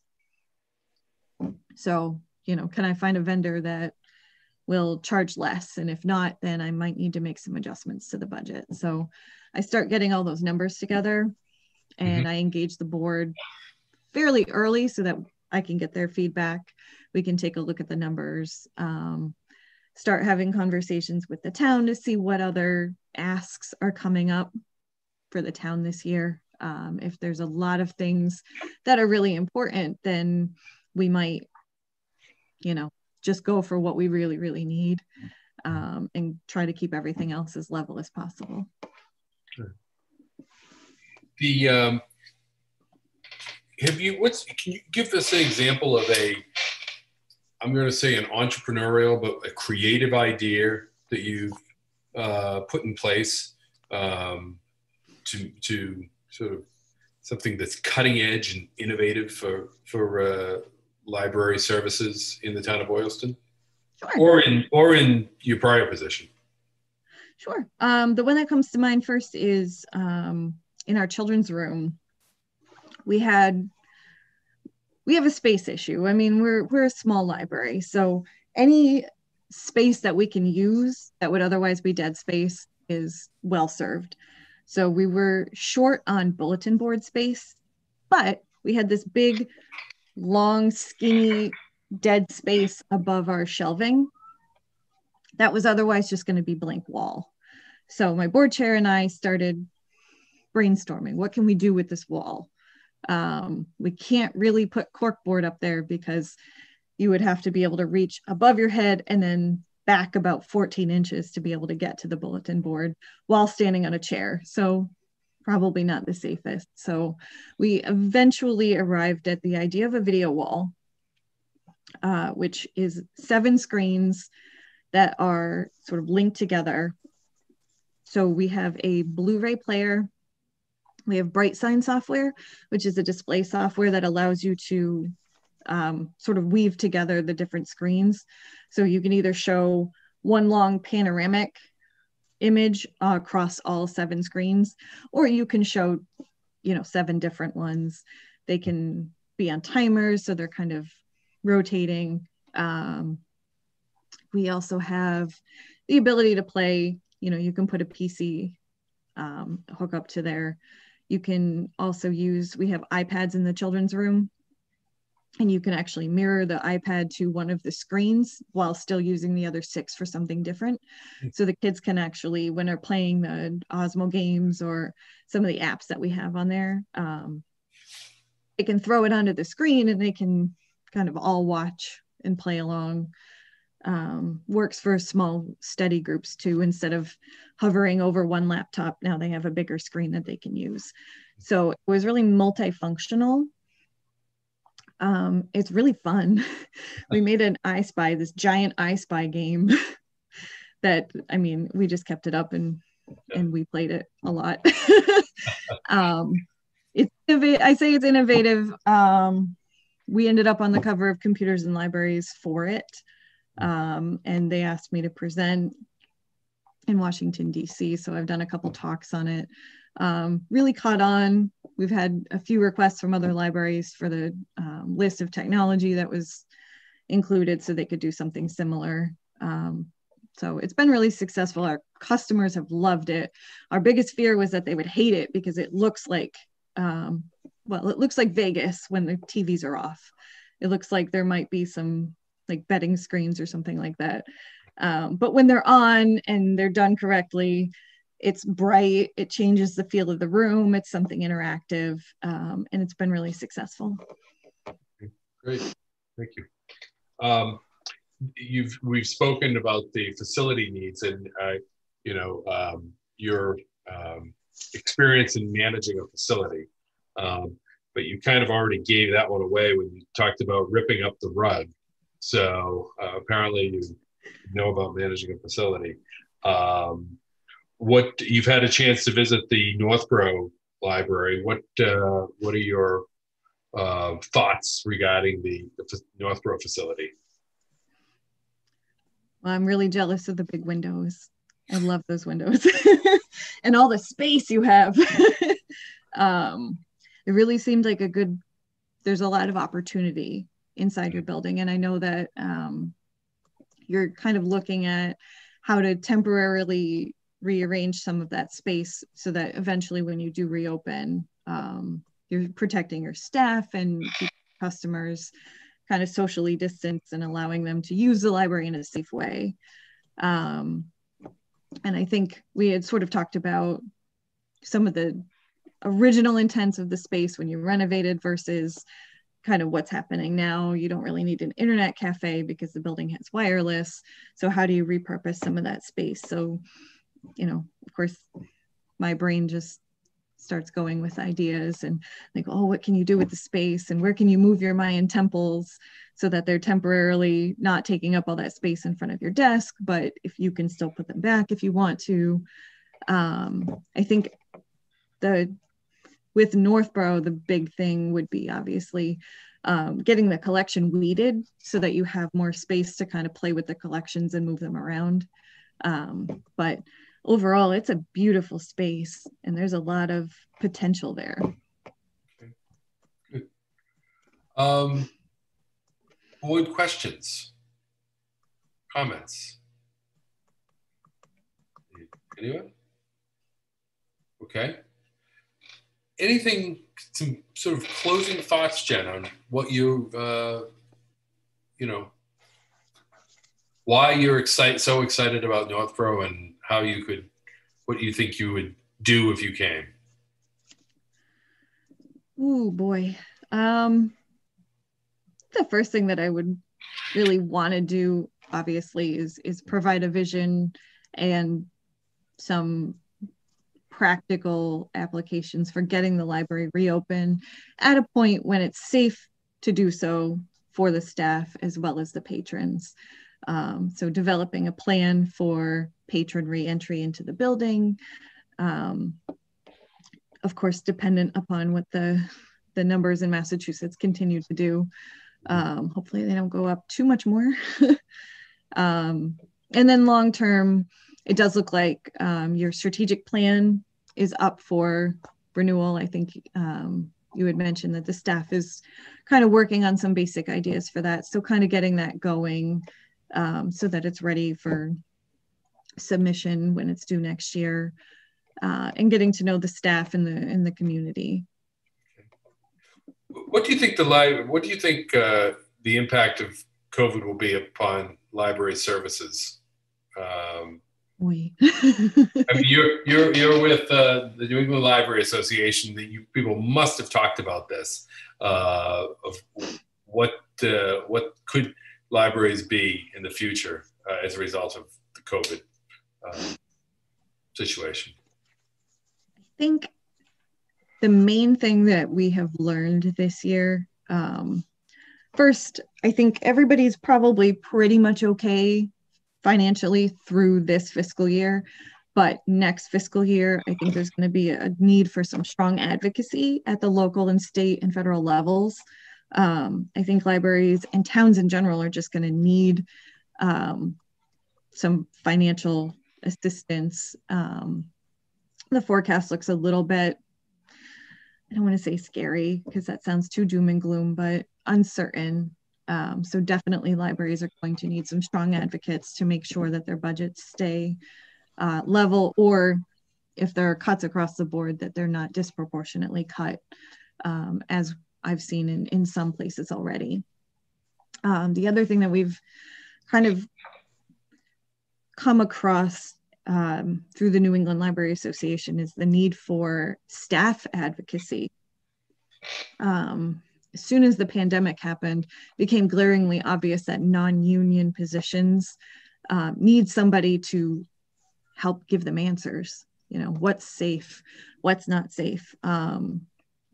Unfortunately, not all managers across the United States are doing the safest things for their employees. They may have different priorities. So just giving somebody an ear, giving them information about their rights has become something that I've gotten a crash course in. It definitely wasn't the New England Library Association's focus when I became the president, but you know, we roll with it and we just change and adapt. And again, you know, our members are customers. So if they have needs, then we're going to try and find ways to fill them and give those answers out. But I think keeping people in the profession, as well as continuing to draw people in to library schools and to convince people not to exit the profession simply because they perceive a public building to be unsafe, I think is going to be really important. And I don't have all the answers for that yet, but we're working on it. Great. All right. Well, I think that wraps us up. If there's nothing else. And the board will be giving this some consideration. And on behalf of the board, I want to thank you for coming in tonight or being here tonight virtually. Well, however, I don't even know what you say anymore about that. I don't know. But thank you very much, and I'll be in touch as we move forward. All Thank right? you very much. It was great talking to all of you. Have a great night. Thanks, Jen. Thanks, Jen. Good night. Night. Thank you so much. Okay. Still in the meeting, right? We're still in the meeting, yes. All right, then I won't be too dramatic. All right. I think if I may, the committee, the board has a choice. Obviously, you have multiple choices here. One choice is, the first choice is, do you feel ready to make a decision tonight? And have a discussion and make a decision? or would you prefer to come back for another meeting? What does the board say? I've learned what I want to learn, and I'm ready, but I've also had the advantage of having a second interview with all of them. Right. Yeah, I feel the same way, Mitch. I feel like, okay, I think I can do this. I think I'm ready. But again, we've had the advantage, and I've had the additional advantage of being the one who did the tour with everyone when they came to see the library. So I, again, had time to walk with them, observe them, listen to them, see how they interacted with some of the staff members. So if other people feel that they need a little bit more time, I think I'd be okay with that. And I think, Mitch, you sort of said the same thing. So for those of you who have spoken to these people for the first time tonight, do you feel that you need a little bit more time to think this over, or do you want to move forward and make a decision tonight? Nita? Yeah. I'm kind of ready and not ready as well. Meanwhile, I did my kind of back and forth, but I still need maybe a couple of days to go back and see exactly what our library needs and what the the three different people, three different approaches. We need to get in through this, right? Mm-hmm. Everybody has a different view to each and every thing we ask. So mm-hmm. I'll need some time to think about it. I know my answer, but I still need to give everybody a fair chance, Okay. Well, Richard? If we're going to take some more time, maybe it would be helpful to those who have only seen these applicants once to hear a little bit about what you and Mitch learned during your first interviews, whether if there was anything different that you learned then that we should know about. Because really you and Michelle, or Mitch and Michelle, have a little different information than we have. So I think maybe if you could share any things that stick out in your mind, that might be helpful. True. And Jim, I think you're on mute. You have to press your mute. I'm doing it in it. Got it. Nope. And just click it once. Click once. There you go. You're good. Nope. Oh, don't touch anything. Hang on. Are you doing? You can also hold down your space bar while you're talking, and that'll keep you. Oh, it says I'm. Okay. Oh. One syllable at a time. All right. Can you hear me? Yes. Yes. Good. It keeps going all by itself. It keeps going back to mute. It's got a I don't want to give it say it has a mind because I know it doesn't, but it has a it's ornery. Anyway, I would like to review my notes, compare them to the documentation that we had, and just try and think back to what I was hearing tonight from the candidates. So I would like to go another couple of days and then get together and perhaps have a conversation among us, not a long one, but a conversation among us, exchange some comments that each of us might have. And I would like to hear, I think that's always valuable. I'd like to hear what each of you think about the candidates, and particularly Mitch and Michelle, as Richard said, as you've seen them more than the rest of us had. So I would like another couple of days. I'm sort of leaning in a direction. I think I know where I'm going, but I really would like to be very comfortable and careful with my final decision. Okay. Yes, Joe.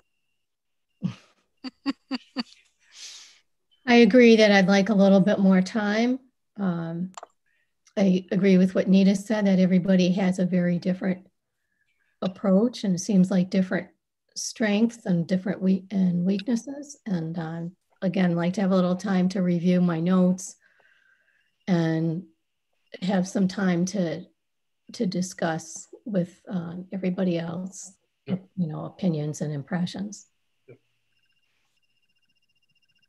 Okay. If I may, I think that is the best choice, and I think Jim's description of the process is the right one. To think about it, review your notes. I'm sure this is available on your YouTube channel.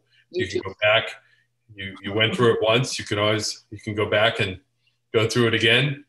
Fast forward through sections if you'd like, and then get back together and have the discussion of what I recommend is always really focus on the strengths that each one of the candidates will bring to the task, and then just determine from that which strengths are the ones that you need the most and you want the most, and make your decision.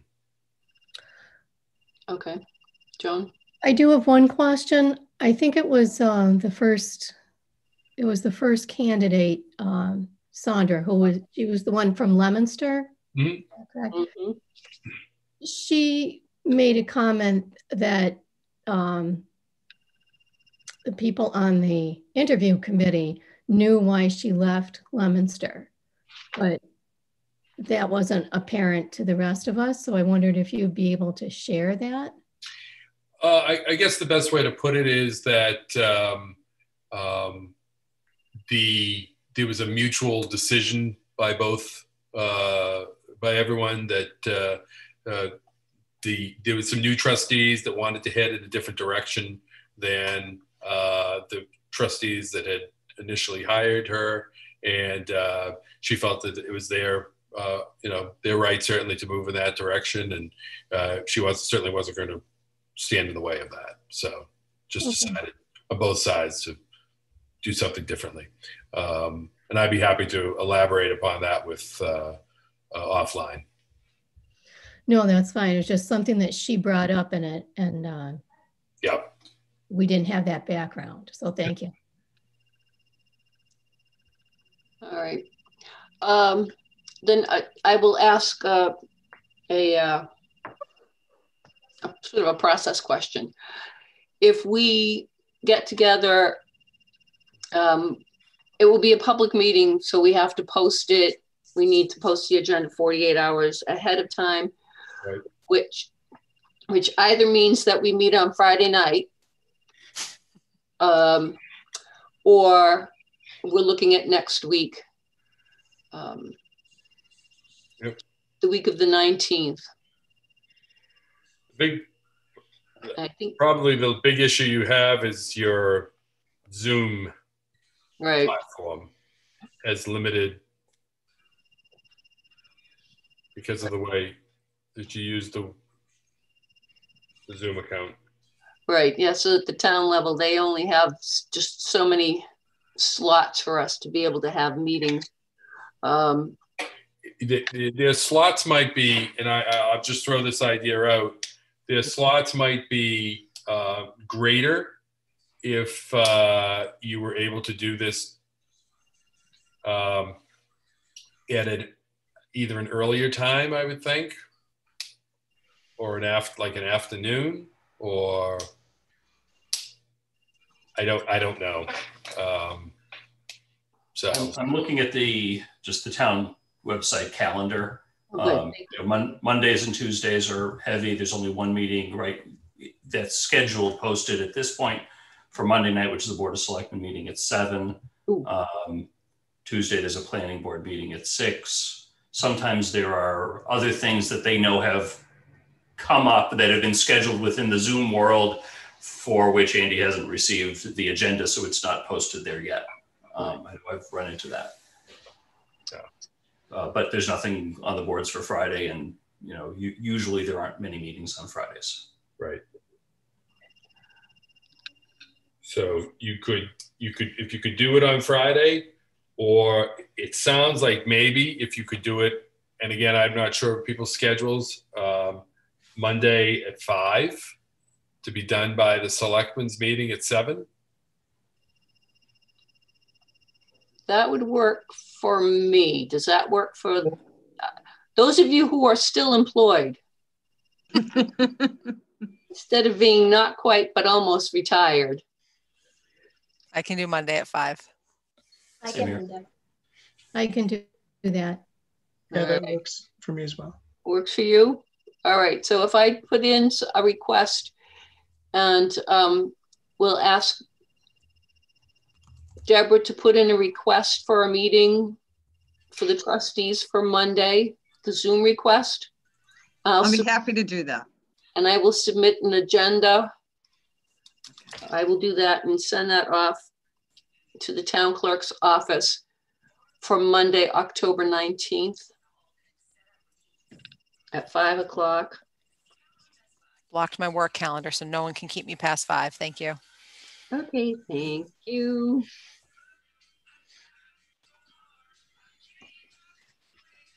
Okay. All right. Okay, so if that is our decision, we'll give you the weekend to think about the rest of the week, the weekend to think about this. We'll get together on Monday.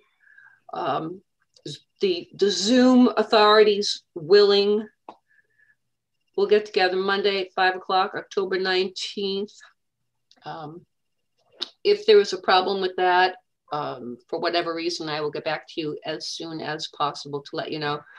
And unless does anybody have any other questions or comments that they would like to make at this time? I will jump in and make one more comment, if I may. The same offer that I made last week when we met. Now that you've gone through the interviews, you have their resumes, you have their cover letters, you have their reference comments that we included. If anyone has questions about circumstances of these individuals, reach out to me and I'd be happy to talk you through it. All right. I'm missing one piece. Here it is. All right. So yeah, we all did get that from, I had sent that to you from Bernie. It has his comments about the references. I don't remember if I sent it out. I know Joan asked a question. She had emailed me to ask what was it we had specifically said that we were looking for. So I don't know that I shared with the full board. Bernie, the profile? You did the profile that we used as the ad. Yep. If I did not share that with the full board, I will send that out to all of you as well. Is there anything else that you think you need from us? All right, if you don't, if nobody has any other questions, I would be willing to entertain a motion to adjourn the meeting. Is there anyone who would like to? I'll make that motion. Why, thank you, Mitch. Second it. And you second that, Richard? Thank you. All right, so I have to do a roll call vote. So, Mitch Cohen. Mitch Cohen, aye. Jim Hogan.